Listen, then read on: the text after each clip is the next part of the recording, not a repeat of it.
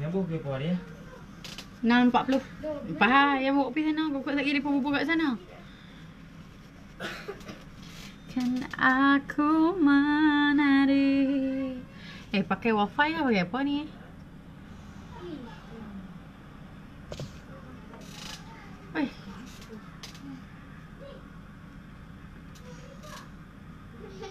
Mana?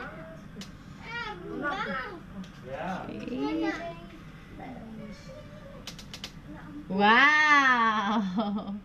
Pakai mask macam apa? Macam dengan Joker. Oh. Bye bye. Ya, mau. Ya, panas tak? Oh, ya. Banyak orang.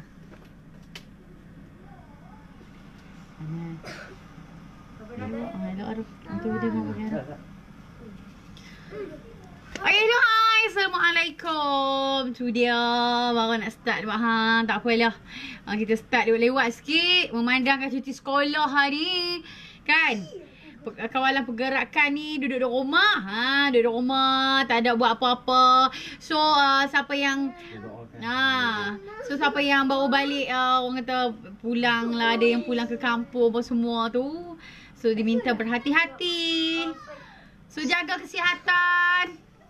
Pakai selalu hand sanitizer. Sekali dia. Hai Bella. So kita doakan, doakan semoga kita semua dijauhi oleh penyakit yang berbahaya sekarang ni, iaitu COVID-19. So diminta dijauhkan, orang kata asal tu dipermudahkan segala urusan kita. Betul tak? Raja-raja buatlah Bella. Kami boring duduk rumah. InsyaAllah Bellaz pun duduk di rumah, tak keluar pergi mana. Duduk di rumah kita belajar ilmu makeup je. Okay. Hai Bellaz. Hai Bellaz. Hai Bellaz. Okay, so aktiviti. Orang kata aktiviti tu lagi bagus. So orang kata ni rezeki jugalah Allah bagi ujian ni. Sebab kita rezeki bukan pasal apa. Rezeki kita dapat berhimpun dengan family kita kan. Dengan kita ada masa kita ada masa dengan anak-anak. Betul tak you all? So ni orang kata hikmah dia. Boleh kita duduk sekali dengan family kita semua. So dekat luar sana dia minta berhati-hati, jauhi kawasan-kawasan di luar. Dengarlah PM kita kata apa. Okay, so Bellaz akan buat makeup cut crease. Oh, makeup cantik. Ramai gila request kan. Sekejap kita nak tunjuk. Mana gambar tadi? Okay, makeup cut crease. Okay, so kita macam nampak macam bulan gitu mata kita. Okay, mana makeup cut crease tu? Boleh dia lambat sungguh nak keluar. Okay, so Bellaz akan recreate makeup macam ni. Pandang kiri-kiri, cantik.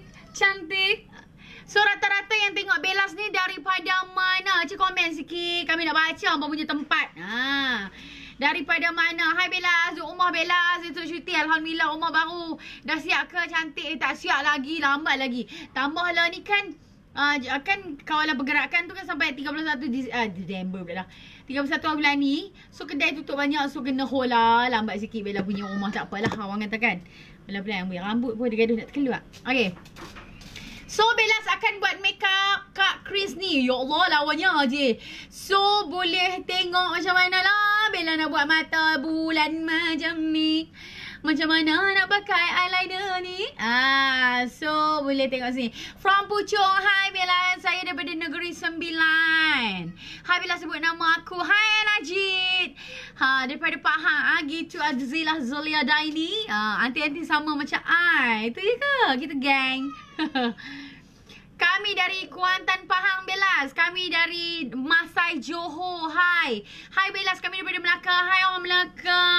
Saya daripada Alustang Kedah. Okay. So hayati ya. Bellaz akan buat makeup ala-ala wanita yang cantik ini. So makeup ni tak 100% sama lah sebab kami muka lain-lain dan juga ayat tangan lain-lain. So orang kata lebih kurang kita akan buat makeup muka macam ni. So macam mana Bellaz nak tunjuk kat sini. Macam mana Bellaz nak bagi teknik untuk flawlesskan muka. So boleh tengok sekarang ni Bellaz ada jerawat 1, 2 kata. Yang lain semua parut lah. So yang ni Bella nak jerawat satu. Dia macam batu tapi dia tak ada mata. So biar pergi kat dia lah, malas nak picit apa, biar dia surut sendiri. So biar pergi ke dia. Okay, so dia ada satu macam mana sekali Bellaz nak buat muka Bellaz flawless. Gitu. Hai Bellaz, kami daripada Terengganu. Hai, nak tanya Bellaz, mana beli alat makeup? Bella macam-macam. Bella beli macam-macam alat makeup kau. Oi. Cakap Bella nak macam nak buka lagu lah, boring. Wahai perantau, perantau di kota, pulanglah ke desa berhari raya. Okay. So, kita akan mulakan. Okay, bismillahirrahmanirrahim. So, boleh tengok makeup ni Bella tak paksa untuk share this video. So, siapa yang nak share this live, boleh di-share, boleh dibenarkan share. Ikut suka hampa lah kalau nak share ke tak mau ke. Tapi yang pastinya makeup ni memang cantik gila. And orang tak semua tunjuk ilmu ni. Salam saya daripada Negeri Sembilan. Hai. Cepat letak sahabat di side. Sahabat saya itu kenalan dulu. Okay, so boleh tengok lah. Memang lawa look ni. Okay, ni muka saya sebelum, before. Okay, so kita akan making kita punya muka. Tarik tutup subang sikit. Telinga kita terangkat. Tak boleh keluar dari Singapura dah Bellaz. Tak apalah nak buat macam mana. So kita buat semua ni pun kerajaan buat ni pun demi keselamatan rakyat-rakyat dia. Hai Bellaz, salam daripada Kalimantan Selatan. Hai Dayah Makeup. Hai Shazlina Syukri. Shazliana Shuzi. Hai Ima, kami dari Singapura. Hai orang Singapura yang tengok. Okay. So memandangkan yang tengok Bellaz hari ni. Okay, yang tengok Bellaz hari ni. So Bellaz nak bagi sedikit hadiah. Di mana siapa yang share this video. And senang je. Seperti biasa macam Bella selalu cakap. Kenapa suka tengok live Bella, just share this video. Lepas tu letak kat caption share tu. Saya suka tengok MUA Bellaz sebab apa-apa. So siapa yang mencuit hati, yang keluar daripada isi hati dia, insyaAllah Bellaz akan bagi set brush Bellaz berharga RM180 untuk 2 orang pemenang. Okay, so set brush Bella kat sini tak ada sebab semuanya sudah orang kata apa, sudah dipakai. So semua stok ada dekat HQ Bellaz. So siapa yang share this video, Bellaz yang bertuah, Bellaz akan umum dan juga Bellaz akan bagi set satu orang satu brush makeup, satu set. So untuk 2 orang pemenang ni lah yang bertuah. Hai Bellaz, tengok Bellaz sambil makan apa tu? Gorgeous. Okay. So kita start sekarang. Okay, pertama sekali Bellaz akan pakai setting spray lah. Apa tengoklah wawai ni macam mana kita nak makeup bagi cantik. Salam Bellaz, semoga kita jauhkan wabak ni. Amin. Okay, so Bellaz pakai setting spray Okaya. Sebelum start makeup wajib pakai benda ni lah. Saya pada Langkawi. Hai. Okay, so Bellaz pakai setting spray daripada Okaya. Oh dia Bellaz spray. Sonok. Setting spray Okaya ni memang best gila. Okay, kalau orang tanya bau dia wangi ke tak wangi, bau dia tu boleh-boleh lah. Dia tak wangi sangat and dia tak teruk sangat bau dia tu. Sebab bau dia original base daripada ingredient spray ni. So bau dia memang macam ni. Yang bestnya kelebihan Okaya ni, spray ni, bila kita pakai on the spot boleh nampak muka kita lembap dan juga glowing. So nampak tu. Walaupun nampak ada jerawat dua ni, macam mana nak tutup sekali, Bellaz tunjuk macam mana nak flawlesskan muka ni. Nampak tu? Muka dia nampak macam bercahaya terus bila kita pakai setting spray Okaya. So harga dia RM49 sahaja.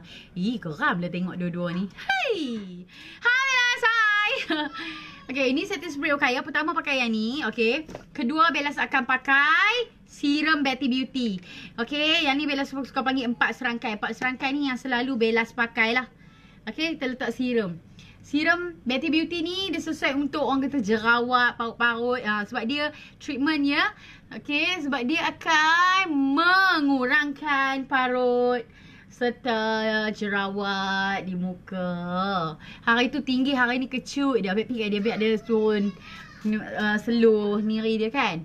Pakai serum. Kita letak serum. Benda-benda ni kena letak ni sebab ni base makeup. Barulah kita makeup satgi dia cantik. Oh, dia makeup sini buat letup. Hai Bellaz, suka tengok seri orang mengandung ni. Alhamdulillah. Ni seri sungguh lah ni. Okay. So kita pakai ni base-base. Kita prep dulu muka kita dengan bahan-bahan ni. Okay. So ni serum Betty Beauty. Harga dia RM39.9. Bella habaq kat sini. Apa yang Bella pakai, Bella share kat sini nah. Memang best gila serum ni. Memang saya pakai before and after makeup. Boleh beli dekat Betty Beauty Serum HQ. Betty Beauty HQ. Harga dia RM39. Khas untuk muka yang ada masalah jerawat, parut, tahu. Sebab dia treatment sebab dia treatment untuk skin kita. Ui, nampak glowing muka aku. Ui, macam mana nak make up ni? Woo. Okay. Kemudian ketiga, Bella akan pakai moisturizer daripada Yara lah. Moisturizer. Saya kena celak kat sini. Okay. Moisturizer dari Allah Akbar.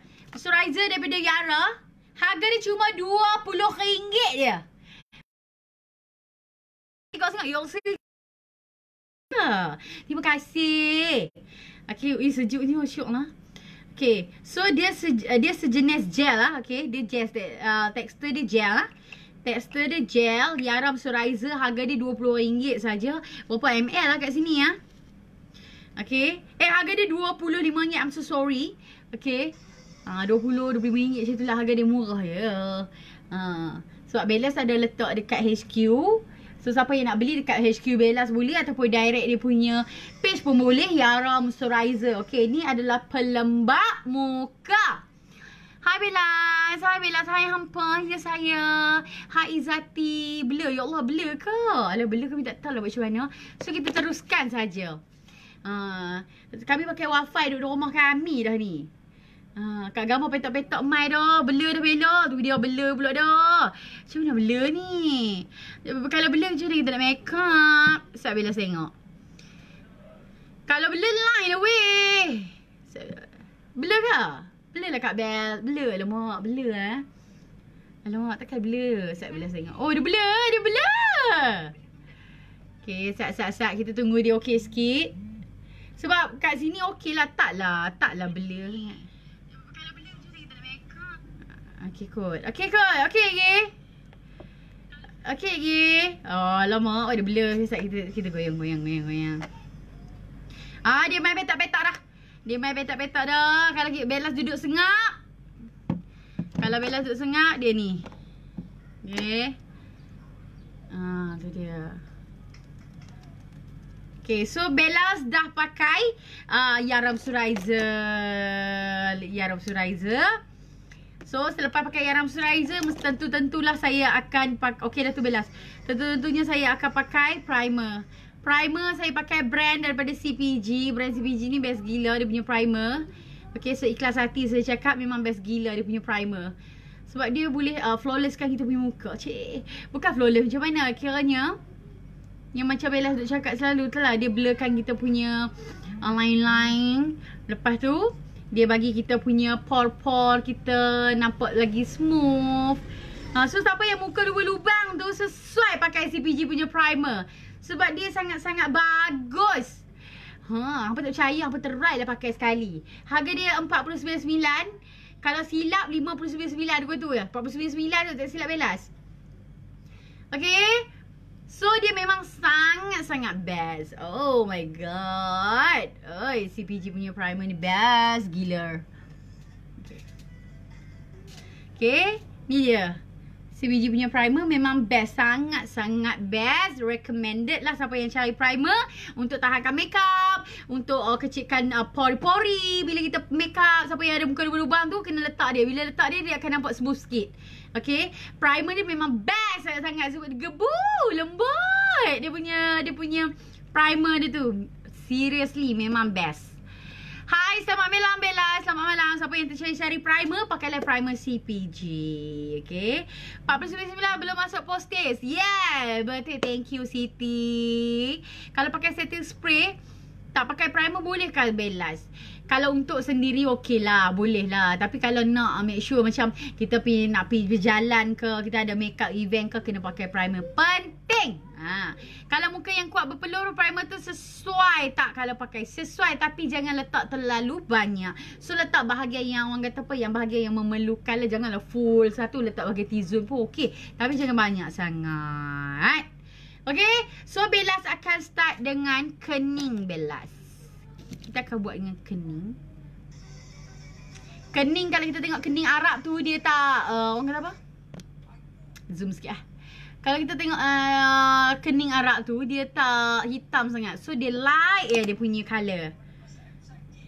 So boleh tengok Bellaz nak buat kening macam ala-ala Arab tu. Andai bintang tak lagi bersari, janji kasih. Harga dia RM49.9. Semua sangat-sangat blend dengan FD. Kita jadi elok bila blend. Kan Siti? Memang best. Tarik sikit lah tu bang. Saya ada inner dalam ni. Tak apalah, tak pergi tudung kita buat lain. Hai, manja ada live ni.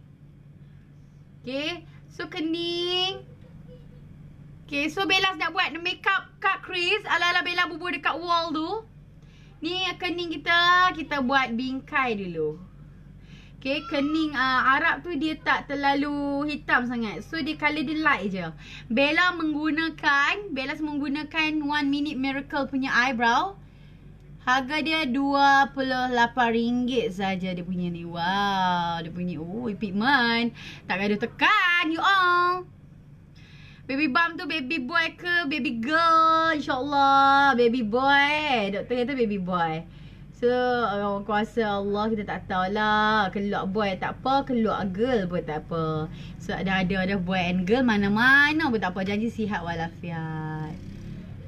Okay, so Bellaz buat frame atas. So dia akan jadi macam ni. Tengok ilmu makeup untuk malam ni. Hai Bellaz daripada Indonesia. Wow, thank you so much. Nampak? Cantik kan? So kita warna dia punya colour. Bellaz warna dalam kening ni. Tapi Bella tak warna lah sampai depan. Kalau tidur sakit cincang. Nampak tak lawa. Macam selalu Bella duduk live tu. Bella duduk habak. Tengok ni makeup lagu ni. Senang je. Makeup buat kening. Jangan warna sampai depan. Kalau tidur cincang. Kita warna lagu tu je. Kemudian kita ambil lah dia punya brush ni. Brush ni dia bagi free. Siap. Siapa yang share this video yang Bella habak tadi ni, Bella nak bagi makeup brush. So bahasa hangpa share tu, hangpa katalah Bella suruh buat caption, kenapa suka tengok live MUA Bellaz. Itu saja. So yang orang kata yang bertuah antara ramai-ramai yang tengok ni, dia lah yang bertuah. Dapat orang kata makeup brush Bella yang berharga RM180 tu dia. Siapa nak bagi free oi. Duduk rumah sampai beruh makeup Bella. Bolehlah praktis makeup. Jadi dah kening Bella. Okay, dia jadi kali-kali coklat light macam tu. Okay, tutup balik pintu peti air tu. Dia jadi kali-kali light je. Ui, Bella nak buat makeup ni lah. Apa tak tengok kau Bella buka wall dia ni. Ni Bella nak buat recreate makeup ni. Nampak? Ayo, lawannya. So Bella akan buat macam ni, ala-ala macam ni. Subang pun lebih kurang dah kita pakai. So ala-ala makeup macam tu. Kita akan buat ala-ala macam tu lah. Nak sama dengan dia 100% tu tak sama lah. Sebab dia memang jauh beza serigok daripada kita. Dia serigok Okay, kemudian Bellaz akan concealer Bellaz punya kening. Bellaz pakai concealer Rifa lah. Concealer Rifa harga dia RM29. Yang Bellaz post minggu lepas, pemenang Bellaz bagi Okaya punya palette ni, dapat dah 2 orang. Sampai dah. Hai Bella. Cantik eyebrow dia. Cantik. Sangat cantik. Okay, so Bellaz pakai concealer daripada Rifa. Harga dia RM29. Kening memang cantik. Memang meletup. Kalau kita conceal pakai dia punya kening. Concealer ni. Okay. Tengok Bellaz concealer kening. Bila kita concealer kening ni, baru kita nampak bentuk kening dia tu macam mana. Tu. Tu dia. Bellaz kami dalam kereta ni. Ya Allah, semoga orang kata dipermudahkan sampai pergi dan balik. Minta semua dijauhkan daripada penyakit berbahaya ini. Okay. Bella tak Shopee barang dapur ke? Makan apa ada saja. Kita jangan Bellaz satu je dalam hati Bellaz ni dengan husband lah. Bella katakan, yang kita ni tak apalah yang ada duit nak makan. Laki Bella kata kan. Lepas tu Bella berkata, ada lah duit lah kau. Orang kata nak makan, anak-anak nak makan apa semua. Lepas tu lelaki Bella kata, Bi duk fikir lah orang yang main gaji hari tu. Contoh gaji hari dia RM40. Kan? Betul dia ada cuti ni kan. Nak makan apa lah mereka. Betul Bella kata tu lah kesian lah. Macam mana. Kita ni, sebab tu Bella tak buat lah panic buying ke apa. Pergi beli barang. Bella tak buat. So Bella makan je apa yang ada di rumah Bella. Alhamdulillah ada lah, boleh lah nak makan. Ada orang yang lebih memerlukan. Kalau boleh bagi Bellaz lah. Okay, bagi Bellaz sendiri. Tak perlulah orang kata beli barang banyak-banyak upload kan. Bukan. Kalau untuk saja-saja tu kadang-kadang saja kita nak shopping tu okey. Tapi kalau untuk keadaan sekarang ni, kita kalau boleh kita elakkan lah yang kita beli barang banyak-banyak tu. Sebab bukan apa, kita jaga perasaan orang yang tak ada duit. Bila dia tengok kita beli tu, apa dia rasa? Dia mesti dia kata, ya Allah, syok, mesti sedih. Dia mesti sedih punya. Betul tak? Betul tak Bella kata ni? Faham tak? Aku nak cerita, aku tak kerti kat abang ni ke mana. So Bellaz taklah orang kata tak keluar lah, tak beli pun lah buying apa, panic kita tak ada. So tak apa, Bella kita makan je apa yang ada. So Bella bukannya main-main ni beranak atas duit ke, ada. Bella pun orang susah, so kita faham perasaan tu. So kita jagalah. Faham tak Bella? Ya macam mana aku nak buat gambar ni So kalau boleh kita ni lah, memanglah satu orang kata kepuasan kan. Alah, tapi kalau untuk dia sendiri tu tak kisah pun. Kita selit-selit, kita kena selit-selit doa orang kan. So maybe hari ni, kalau dia tengok hari ni rezeki kita, insyaAllah esok-esok lusa rezeki dia pula. Betul tak? Faham tak? Macam contohlah Bellaz pergi beli, Bella buluh pula dah. Bella bubuh gamak troli, Bella shopping 4 troli. Contohlah tu. Sebab tak semua orang kan rezeki kan. So kalau boleh, kalau beli pun diam-diam lah. Makan je lah apa yang ada.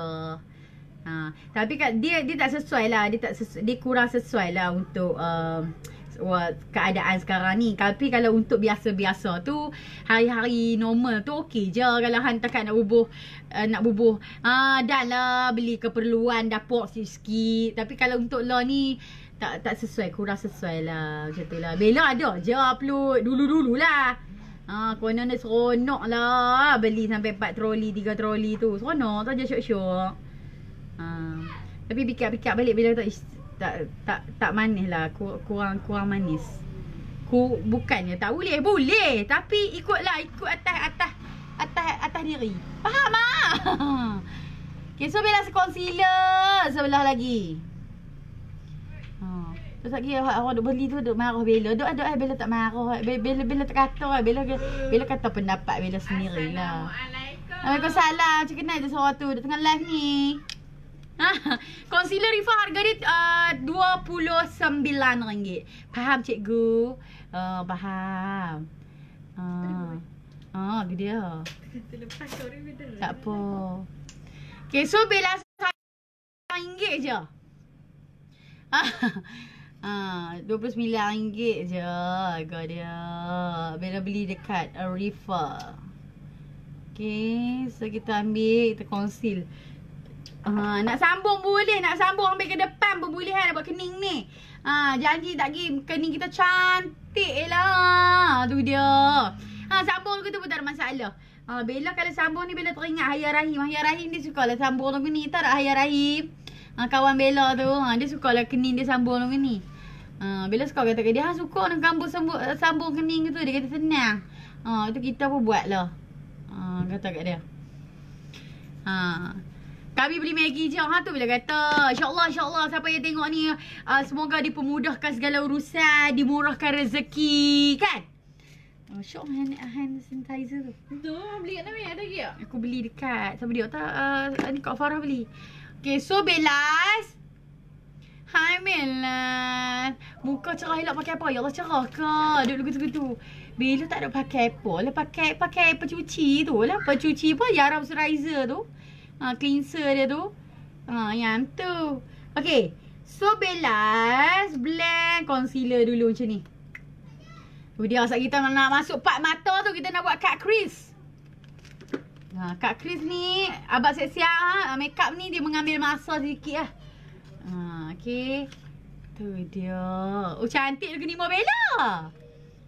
Bella sebagai celak apa? Bella sebagai eyebrow 1 minute miracle. Sekejap kita tunjuk cara macam mana kita nak tutup ni.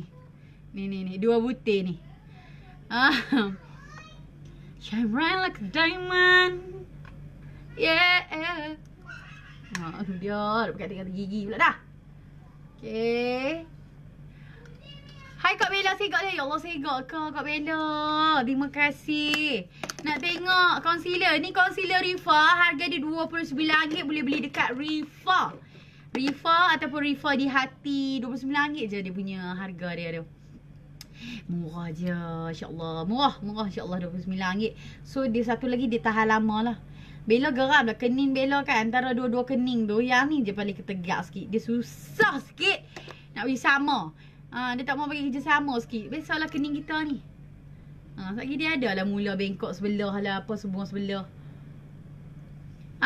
Okay, jom kita masuk part mata. Bella akan pakai Urban Decay. Sakit pun weh. Tak Okay, so Bella pakai Urban Decay. Ni Urban Decay untuk tahankan kita punya eyeshadow. Okay, untuk tahankan eyeshadow ya. Brand lain Bella tak pernah pakai lagi lah. Bella pernah pakai Elianto. Elianto pun boleh lah, not bad. Tapi tak boleh lawan lah dengan Urban Decay. Urban Decay ni dia punya ketahanan eyeshadow dia ni tiada tandingan. Memang tahan. Tahan 1 hari. Okay, Bella sambil eye primer ni. Bella sapu satu kelopak mata Bella macam ni. Ni tengok Bella nak tunjuk Kak Chris ni. Okay. Okay. Ni dia Urban Decay. Dia ada banyak tau eye primer dia. Dia ada 4 color. So pilih color yang color purple ni. Code original. Okay, color lain jangan pakai nah. Color yang lain tu dia ada teknik-teknik dia lain pula. So untuk yang newbie ataupun yang orang kata nak daily-daily ni, pakai yang color purple ni. Okay, nice. Jom kita start dengan mata kita. Let's start it. Oi, lawa yang mak kening tu kita tak buat cacok-cacok lagi. Sekejap kita buat cacok baru ada pelantin. Oh, gitu. Kena cari UD. Kena cari Siti. So, Siti akan rasa perbezaan dia yang ketara. Dia kecil RM50, yang besar RM90. Bella baby bump berapa bulan dah nak masuk 5 dah. Alhamdulillah. Doa-doa lah. Semoga sihat. So, dah mendapat bayi yang comel. Okay. Bella akan pakai palette daripada Okaya Malaysia. Okay, palette dia ni. Tada! My Cheese palette. Harga dia RM79. Okay. So, dia memang best gila sebab dia sangat-sangat pigmented. Dia ada shimmer. Dia ada matte. Betul dia pelbagai color dia boleh buat kat sini. So, harga dia RM79. Sangat-sangat best gila. Okay, first kali Bella akan pakai color set. Okay. Mana dia? Never free, we were like. Okay, Bella akan pakai Bella akan letak color ni. Okay, Bella akan letak color ni. Oh dia. Tak sama tak sebab Bella tak tahu kawan tu dia pakai palette apa. Okay. So kita sapu satu mata. Yang ni color dia Frontina. Dia bubuh color cheese palette tu. Okay, so kita blend. Bella nak buat makeup Kak Chris ni. Makeup lawa lah. Makeup macam Arab sikit. Okay. Bella ambil. Bella bubuh satu soket mata Bella dulu. So, siapa yang tengok ni makeup-makeup tu, recreate lah. Kita try recreate. Apa dia? Na na na na. Na na na na. Okay. Okay, Sakna, Bella bubuh satu-satu macam ni dulu. Dia macam color macam pink-pink. Tak pink mana awak tahu. Tapi dia bukan pink. Dia bukan macam pink light sangat tu. Dia macam merun sikit. Tapi bukan merun. Nak abang tak erti color dia ni. Tapi cantik gila. Dia macam merun-merun tapi light merun. Fontina. So, Bella buat makeup Kak Chris nah. Bella sapu, Bella blend sampai keluar mata ni. Ni Bella tak pakai foundation. Base dah 4 serangkai tu Bella pakai Apa tadi? First, Bella pakai setting spray. Kedua, Bella pakai serum Betty Beauty. Ketiga, Bella pakai moisturizer. Dan keempat, Bella pakai CPG punya primer. Nama dia Fontina. Dia punya nama kod dia tu. Kalau untuk kulit gelap cantik tak? Cantik. Cantik. Masuk. Orang kulit gelap ni mahal tak kulit dia? Cantik. Bella suka orang kulit tan. Cantik lah. Cantik sangat dia kalau ni. Weh, Bella buat makeup cut crease lah. Cut crease lawa lah. Kita try lah recreate macam look Arab tu. Dia apa yang kat sini Bella boleh pesan. Dab. Blam. Hak tu je. Dab. Blam. Hak tu sangat-sangat penting. Aduh, kena subang tikam belakang. Sakit lah. Hai Bellaz, hai Roza Yusof dan Shemo Bellaz. Thank you Siti Nazrin. Tu dia. Kita tarik keluar tu. So kita nak buat makeup cut crease. Makeup cut crease ni mestilah kita nak macam lecup gitu. Oi, ayo ha. Okay, so kita blend macam ni. Hai, Assalamualaikum Bellaz. Hai. Jaga diri semua, jangan keluar kata sangat nanti care. Tu dia tu. Bella pak pesan tu. Jaga diri. Hang pun jaga diri kau. Batuk tengkuk pun habis check je kat klinik weh. Okay. So, kemudian Bellaz akan ambil mana brush kecil sikit lah. Bellaz akan blend bahagian tu dia ada sedikit colour gelap lah. Okay, sedikit colour gelap. Yang ni kod dia mozzarella. Colour dia merun tu. So yang ni Bella bubur dekat soket mata. Mozzarella. Tu dia. Yang ni nama kod dia mozzarella. Tu dia. Mozzarella pula dah. Nama cheese dia tu. Bella pakai palette daripada Okaya. Wih, lawa gila dia punya Okaya ni. Palette Okaya ni. Harga dia RM79 je. Nak raya ni wajib ada palette ni satu. Seorang satu wajib ada. Sebab apa Bella kata wajib ada? Sebab dia colour dia. Apa tengok colour dia? Ya Allah. Colour dia macam ala-ala Jeffree Star gitu. Sebab apa? Sebab dia memang pigment lah. Nampak macam dengan harga 100 lebih dia punya palette tu. Padahal harga dia baru RM79. Okay. So Bella letak coklat sikit. Coklat gelap sikit. Dekat corner mata tu.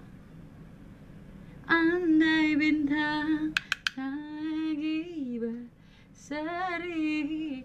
Okay, kali kedua Bella letak dekat soket mata. Okay, soket mata, tekan mata rasa terlom dalam tu. Itu adalah soket mata. Lens apa kat Bella pakai? Lens Danikish. Harga dia RM39. Tu dia cantik. Okay.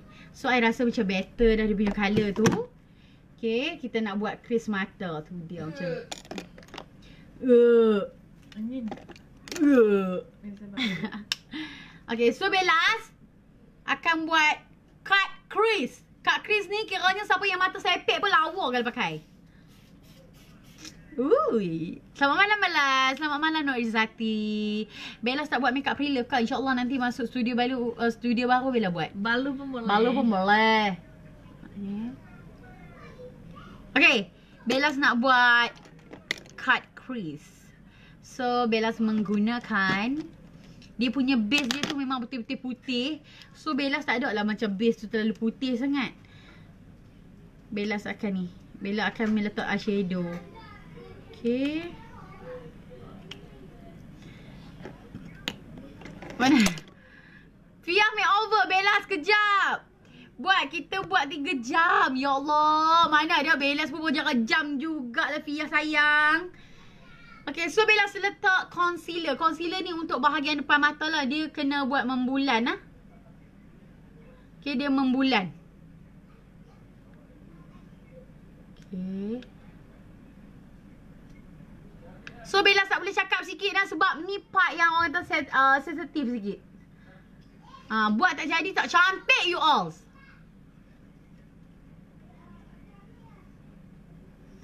Okay.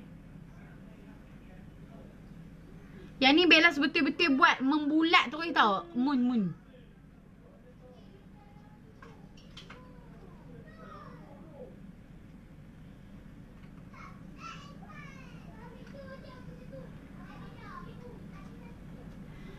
Tu dia.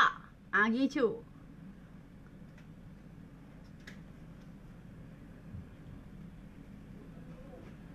Sana tak siap lagi ni. Kena tarik lagi.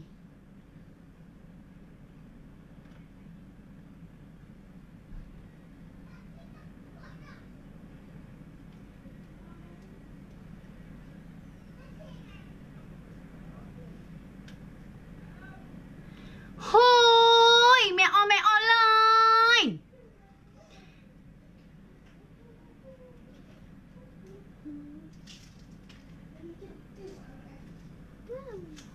Tidak. Jangan kacau mama. Mama tengah buat cutcrease ni. Kalau tidak takut tak jadi.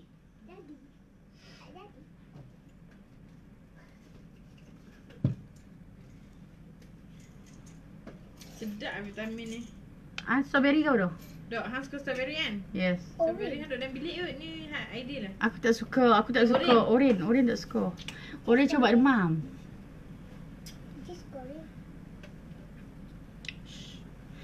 Talking to the moon. Bella letak concealer daripada True Looks. Yang ni kot light sekali, kot vanilla kot tak silap. Yes, yang ni kot vanilla. Dia punya concealer dia bapak lawa. Sebab tu dia coverage. Okay. So yang harga dia concealer ni RM69 lah. Berapa itu? Busuk lah. Tak bau pun. Okay. Woo! Sana dia memerlukan kesabaran sikit. Mana adik?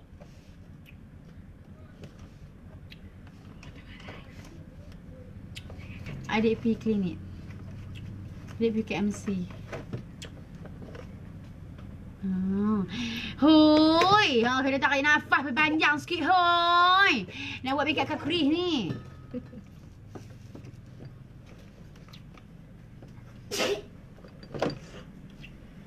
Oh dia.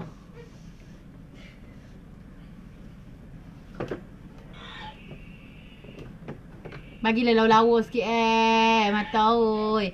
Weh, boleh tak Azati pi petukan aircon sikit Boleh kan? Bukalah sampai 16 pun tak apa. Tu dia patutlah 25. 25. Sana. Udah sayang. Aku boleh gila tengok barang makeup hang ni. Dia gila. Macam-macam lah. Alah. Tu dia. Allah Allah Allah. Hei, dia nak beratus jugalah Leng tu. Ish. Makeup look apa ni? Kami buat makeup look Arab apa tak tengok kan dalam wall kami tu. Asian.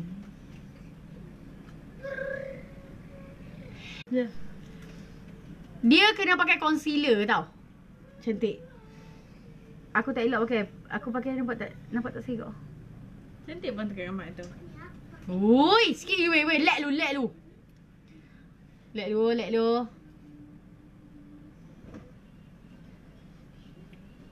Kena bagi lawa lagi ni. Segak dah ha. Ni hang kata sebut segak dah hang buat lebih lah.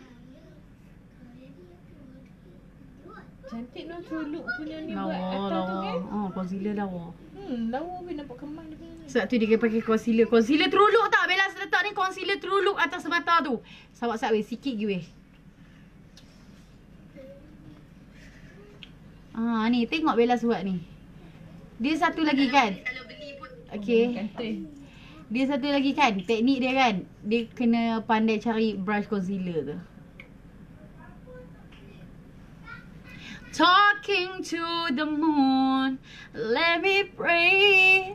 Okay, dia memang membulat. Dia punya ni.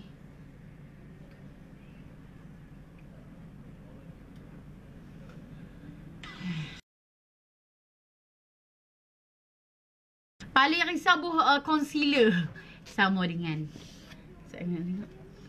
So sambil kena meninggi lagi kot. Apa rasa kena tinggi lagi ke? Okey dah. Mana aku punya brush tadi ya? Dah meluat dah cari barang tak jumpa ni mak hang. Ada. Sana.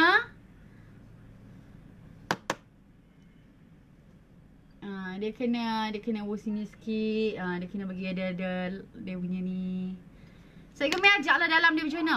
Kalau mata sepek buat macam ni nampak eyeshadow. Nampak lah, nampak terus. Ini adalah satu teknik juga. Siapa yang contoh mata sepek tu sangat-sangat digalakkan. Sangat-sangat digalakkan buat macam ni. Yang ni Bella rasa dia macam membulat sikit. So yang ni lagi cantik lah. Yang ni dia nampak membulat sikit kan. So kita naikkan sikit lagi.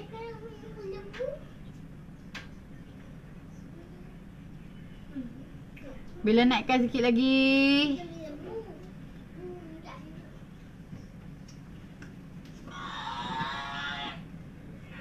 Hey, you think? Kalau mama duduk live lah.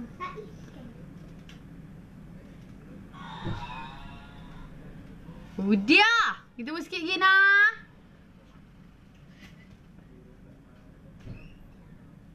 Udah.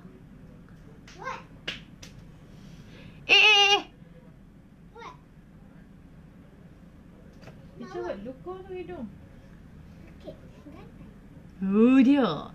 Tu dia kata tu nak make up tu bukan senang dah, bukannya mudah, bukannya. Apa duk tengok tu sebab tu kat crease ni dia memang lama sikit. Dia memang lama ya, dia tak ada set-set je. Sebab kita betul-betul nak menghayati dia punya watak. Ujung-ujung ni tak apa sebab sekejap kita nak letak eyeshadow. So ujung-ujung ni tak kalut, yang kalut bahagian depan tu.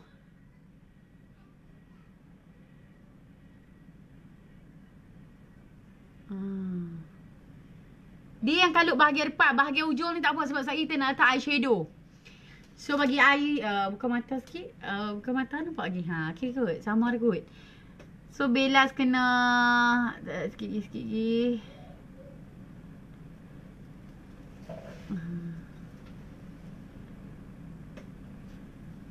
Okay.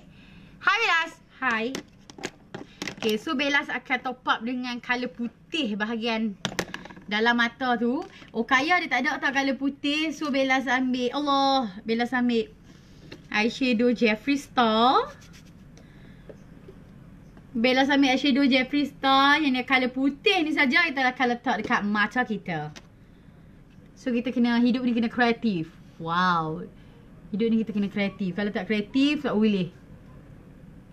Sebab Mak Saleh tu orang Arab tu dia tak letak dah warna putih ni sebab dia punya base tu dah putih dah. Tapi Bellaz tak ada base putih tu. Kita letak eyeshadow colour putih kat mata kita. Bellaz cantik sangat. Thank you Fia. Fia recruit lah Fia kan makeup cantik. Love makeup Fia. Fia makeover. Dia makeup cantik satu, dia lawak satu Fia ni. Macam mana dia dalam live tu macam tu lah dekat luar. Alamak nak tahu. Lawak macam tu lah. Kelakar orang kata. Macam Siti Fia adalah kembar Siti. Dia juga pandai buat suara Siti Naliza Fia ni.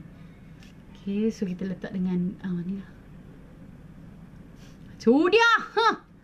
Bellaz nak buat makeup apa? Ya Allah, tak tengok lah kau. Bellaz punya wall.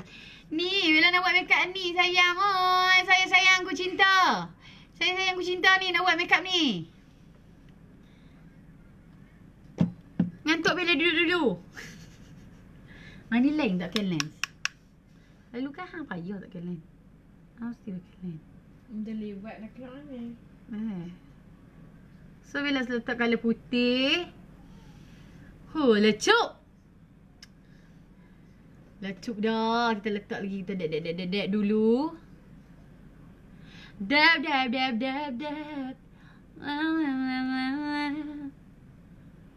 Makeup kat crease ni dia memang makan masa sikit tau. Sekejap lagi hampa tengok Bella macam mana Bella nak tone down kan crease ni. Macam mana Bella nak blend kan dia. Sabar Zat.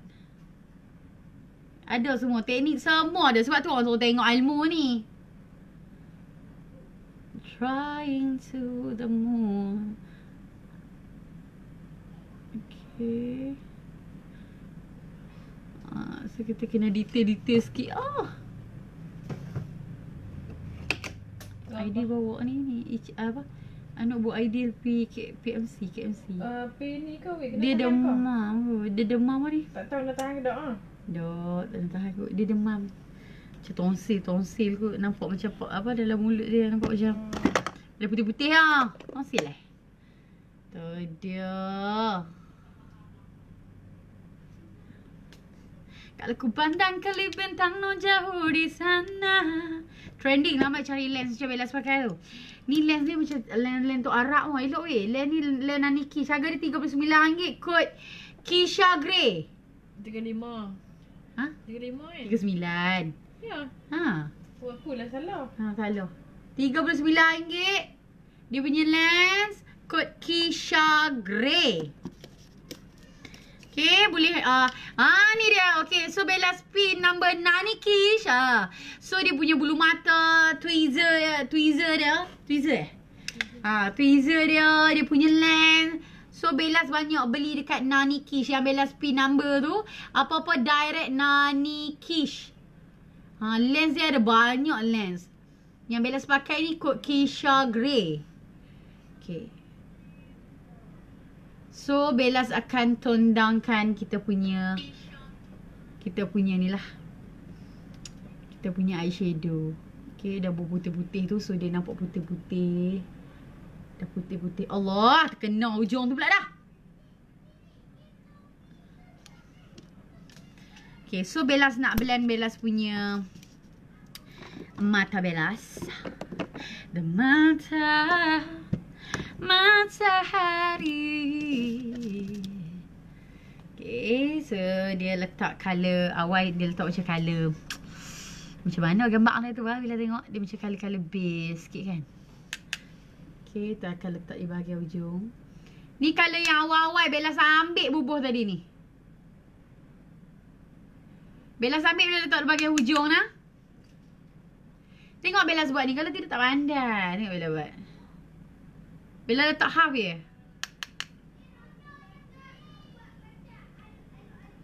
Okay, Bella letak half je. Okay.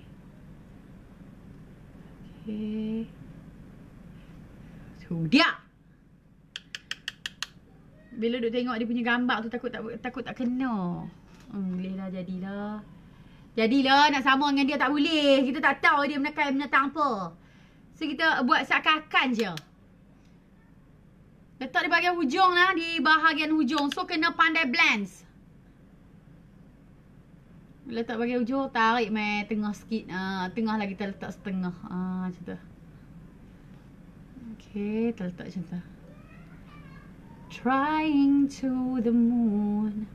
Let me brave on the star. Okay.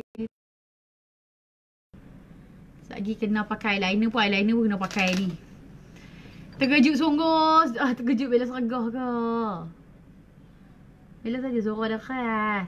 Tidak mak Bellaz tak panggil lah. Hang ni suara macam Gina Prit lah. Bellaz tak tahu Gina Prit tu apa. Betul bila tengok ada satu gambar tu dia. Baru Bellaz tahu yang Bellaz ni Gina Prit. Gina Prit. Mak Bellaz kata. Allah. Sungguh lah. Suara dah khas. Kita letak di bahagian hujung lah. Hujung. Kita blend. Makeup cutcrease ni dia cantik. Dia sebab mata dia nampak lawa gila. Tapi dia detail sikit. Pengepit bulu mata. Bellaz beli. Bellaz pengepit bulu mata bila pakai yang ni. 1 Minute Miracle. Makan apa dah tu? Makan apa dah? Diet. Oh, mana diet. Jun terkejut dengan aku diet. Malah Pak Jun. Tak tahu nak makan apa Jun. Oh, tu dia. Awak komen tak nak ni loh. Komen kau tak nak ni. Mak dia gila sikit benda. Tadi nampak hang blur. Betul? Lepas tu ni macam okey dah. Dia kerah-kerah eh? Tu lah line. Gegak apa tu. Ha? Tadi dia bergegak. Line dia ni dia kot. okey dah. Dia pelik-pelik sikit. Ya kalau line ni I pun pening kepala dengan line ni. Okay, so Bellaz letak colour macam colour maroon di bahagian hujung ya. Okay, Bella letak bahagian maroon di bahagian ujung je, ujung mata macam tu. Okay, tu dia. So dia akan dapat efek macam ni lah. Oh dia. Hai MUA Bellaz, hai sayang. Hei sayangku, hari ini aku cantik. Cantik bagai bidadari. Bidadari di hatimu. Sayangku, lakukanlah diriku seperti seorang ratu. Bellaz, hai Rosdiana. Apa nama dia? Satna, Bella tak boleh nak melawak sangat ni. Duk fokus buat makeup cutcrease ni. Ya, cutcrease ni kena teliti nak buat betul. Dia kena teliti. Kalau nak buat dia memang kena teliti. Dia tak boleh ikut dan. Line Bella gila sikit lah malam ni. Saat dia keluar, saat dia masuk. Lepas tu dia blur. Memang dia kena ni. Tak syok online malam ni. Tak apalah, kita teruskan saja. So, apa nampak line Bella okey lagi? Cantiknya pipi putih. Cantik-cantik. Terima kasih. Try lah recreate you all. Okay.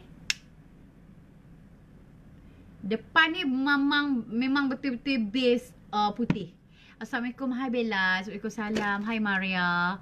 Hai Krismina.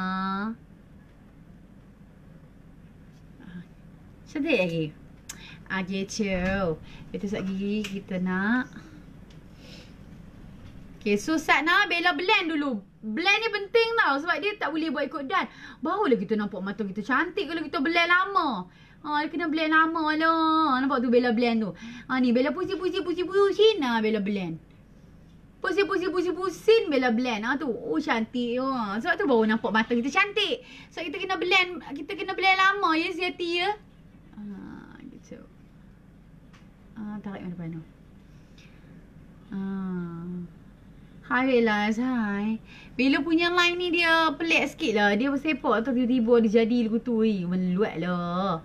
Tak apalah, kita buat je. Okay. So bila macam dah nampak blend ni cantik sangat, kita nak pakai eyeliner. Eyeliner memang Bella pakai besar sikit lah dia punya border tu. Aduh. Tangan licin. Tiba ni. Sakit tangan aku. Oh dia. Tudung pun tak mau bagi orang pakai. Okay. Line clear tapi problem. Masak dia line. Okay, so Bellaz akan buat dia punya wing dia ni memang tebal lah. Memang border dia memang besar Bella buat. Okay, border dia memang besar Bella buat.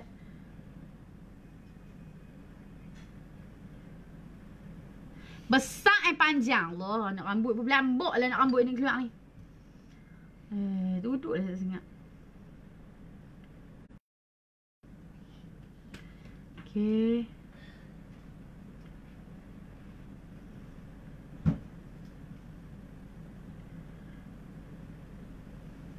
Tahu ni Bellaz pakai eyeliner Bellaz Beauty dah.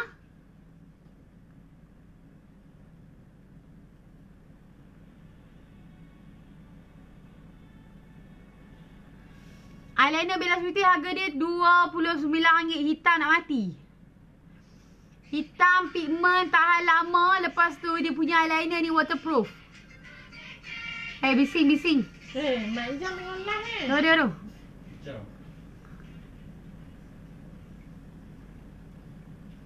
Itu aku pergi kata Mak Jam. Tak apa. So dia. Hai Bellaz. Ni eyeliner Bella. Harga dia RM29 je.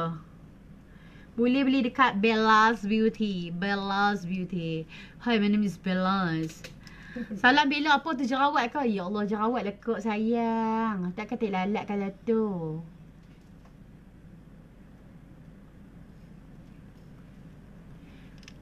Okay, dia bagi.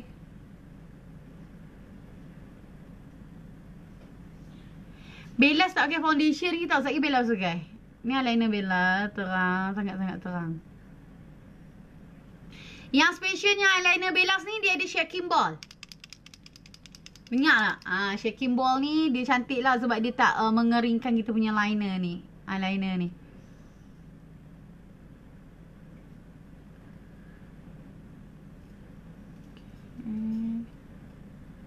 Aku masuk papet malah sedap lah Zeti. Oh, pelantin. Ha masak ke? Aku masak papet. Ha yalah, mana tengok ada masak. Oh, sedap. First try, pelantin. Okay. Aku tengok Cok Kodok Ila buat story. Cik Kodok pisang tak ada lah.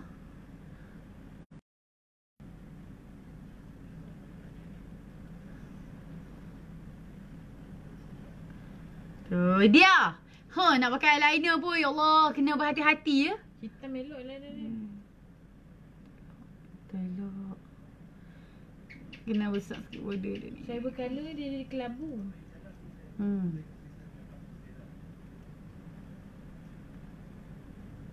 Kena buat border tebal sikit lah, sebab kalau tak tebal tak cantik.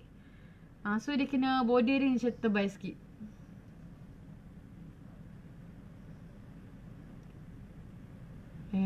Ya Allah.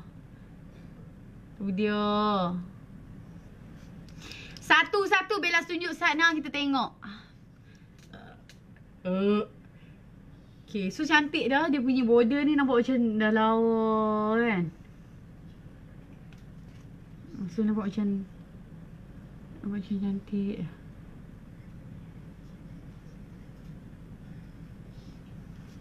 Allah, dia terlebih pula dah.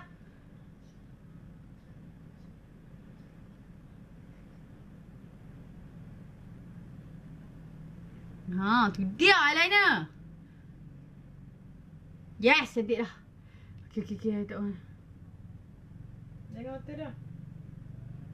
Dah tak mahu tu sangat lagi selera bui. Kita nak pakai.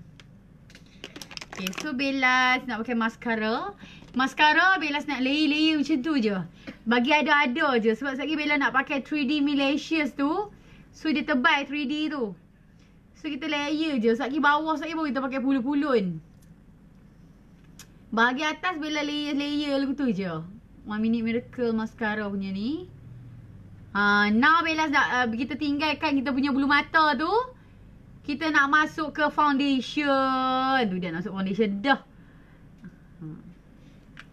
Bellaz buat makeup apa? Bella cover pula dah. Bella buat makeup recreate ni. Ni dia. Okay. So dia. Nampak tak? Ni Bella tak pakai foundation lagi. Sabar saat Bellaz nak pakai foundation. So Bella buat makeup ni lah. Cantik makeup dia. Lawa makeup hang weh. Okay, so saya nak pakai foundation. Awak dia jadi macam ni ya. Dia jadi macam tak naik-naik macam ni. So kita buat bagi kening kita cacak sikit. Okay. Bella pakai foundation. Hari ni Bella pakai foundation daripada kita pakai foundation apa ni ya. Kalau ni kita nak cover sikit. Okay. Kan kita nak cover, kita nak macam mix sikit kan. Cantik juga. Bila nak mix sikit dengan Anastasia boleh tak? Sebab dia punya foundation Anastasia, tak silap kawan tu. Dia tag dia punya ni. La dengan aku punya kain nampak beretang tu. Kain kau koyak ni. Kain koyak. Tak ada apa foundation Anastasia aku duduk tahu mana tu. Belakang tu kot Nunu, belakang tu. Baik pilih. Ni. Mana? Bukan Anastasia tu. Baik pilih saya. Okay. Hai Bellaz. Okay. So Bellaz nak buat Bellaz nak pakai foundation. Mana Bellaz punya span? Okay, ni span ni Squid Me by Bellaz. Harga dia RM29. So kena basahkan dulu kita punya span dulu. Baru kita boleh pakai foundation. Hari ni Bella pakai foundation 1 Minute Miracle lah. Okay, Bella nak pakai, Bella nak double dua coat klasik dengan coat fair. Mana coat klasik? Yes. So Bella nak pakai foundation 1 Minute Miracle. Wangi foundation dia. Bermanis-manis. So dia ada coat fair dan juga ni adalah coat medium lah. Coat klasik. Coat fair ni coat kulit putih. Coat medium ni untuk yang orang sawah matang. Bellaz dua-dua sesuai. Dua-dua okey. So saya hari ni saya nak pakai cover lagi. Saya nak pakai macam tebal sikit. Saya nak pakai dua-dua ni. Okay, dua-dua ni harga dia RM38 je. Okay, cara dia macam ni. Ambil putak Halim. Macam dia. Kita putar Halim. Macam mana? Tengok gambar tu. Putak macam ni. Terus kita ambil macam ni. Okay, so. Tutup tak jerawat dulu. Ni penting ni. Oh. Kita tutup dulu. Ha. Okay, yang ni kod cerah. Bella nak mix sikit dengan kod klasik. Kod medium. Pasal apa komen tak net meluat dia nak baca komen. Apa payah. Okay. Jadi tak net ya. Okay. Okay, harga foundation 1 minute miracle ni RM38. Macam tak mana foundation RM38 je. Hello lah. Lagi lama pakai, lagi cantik.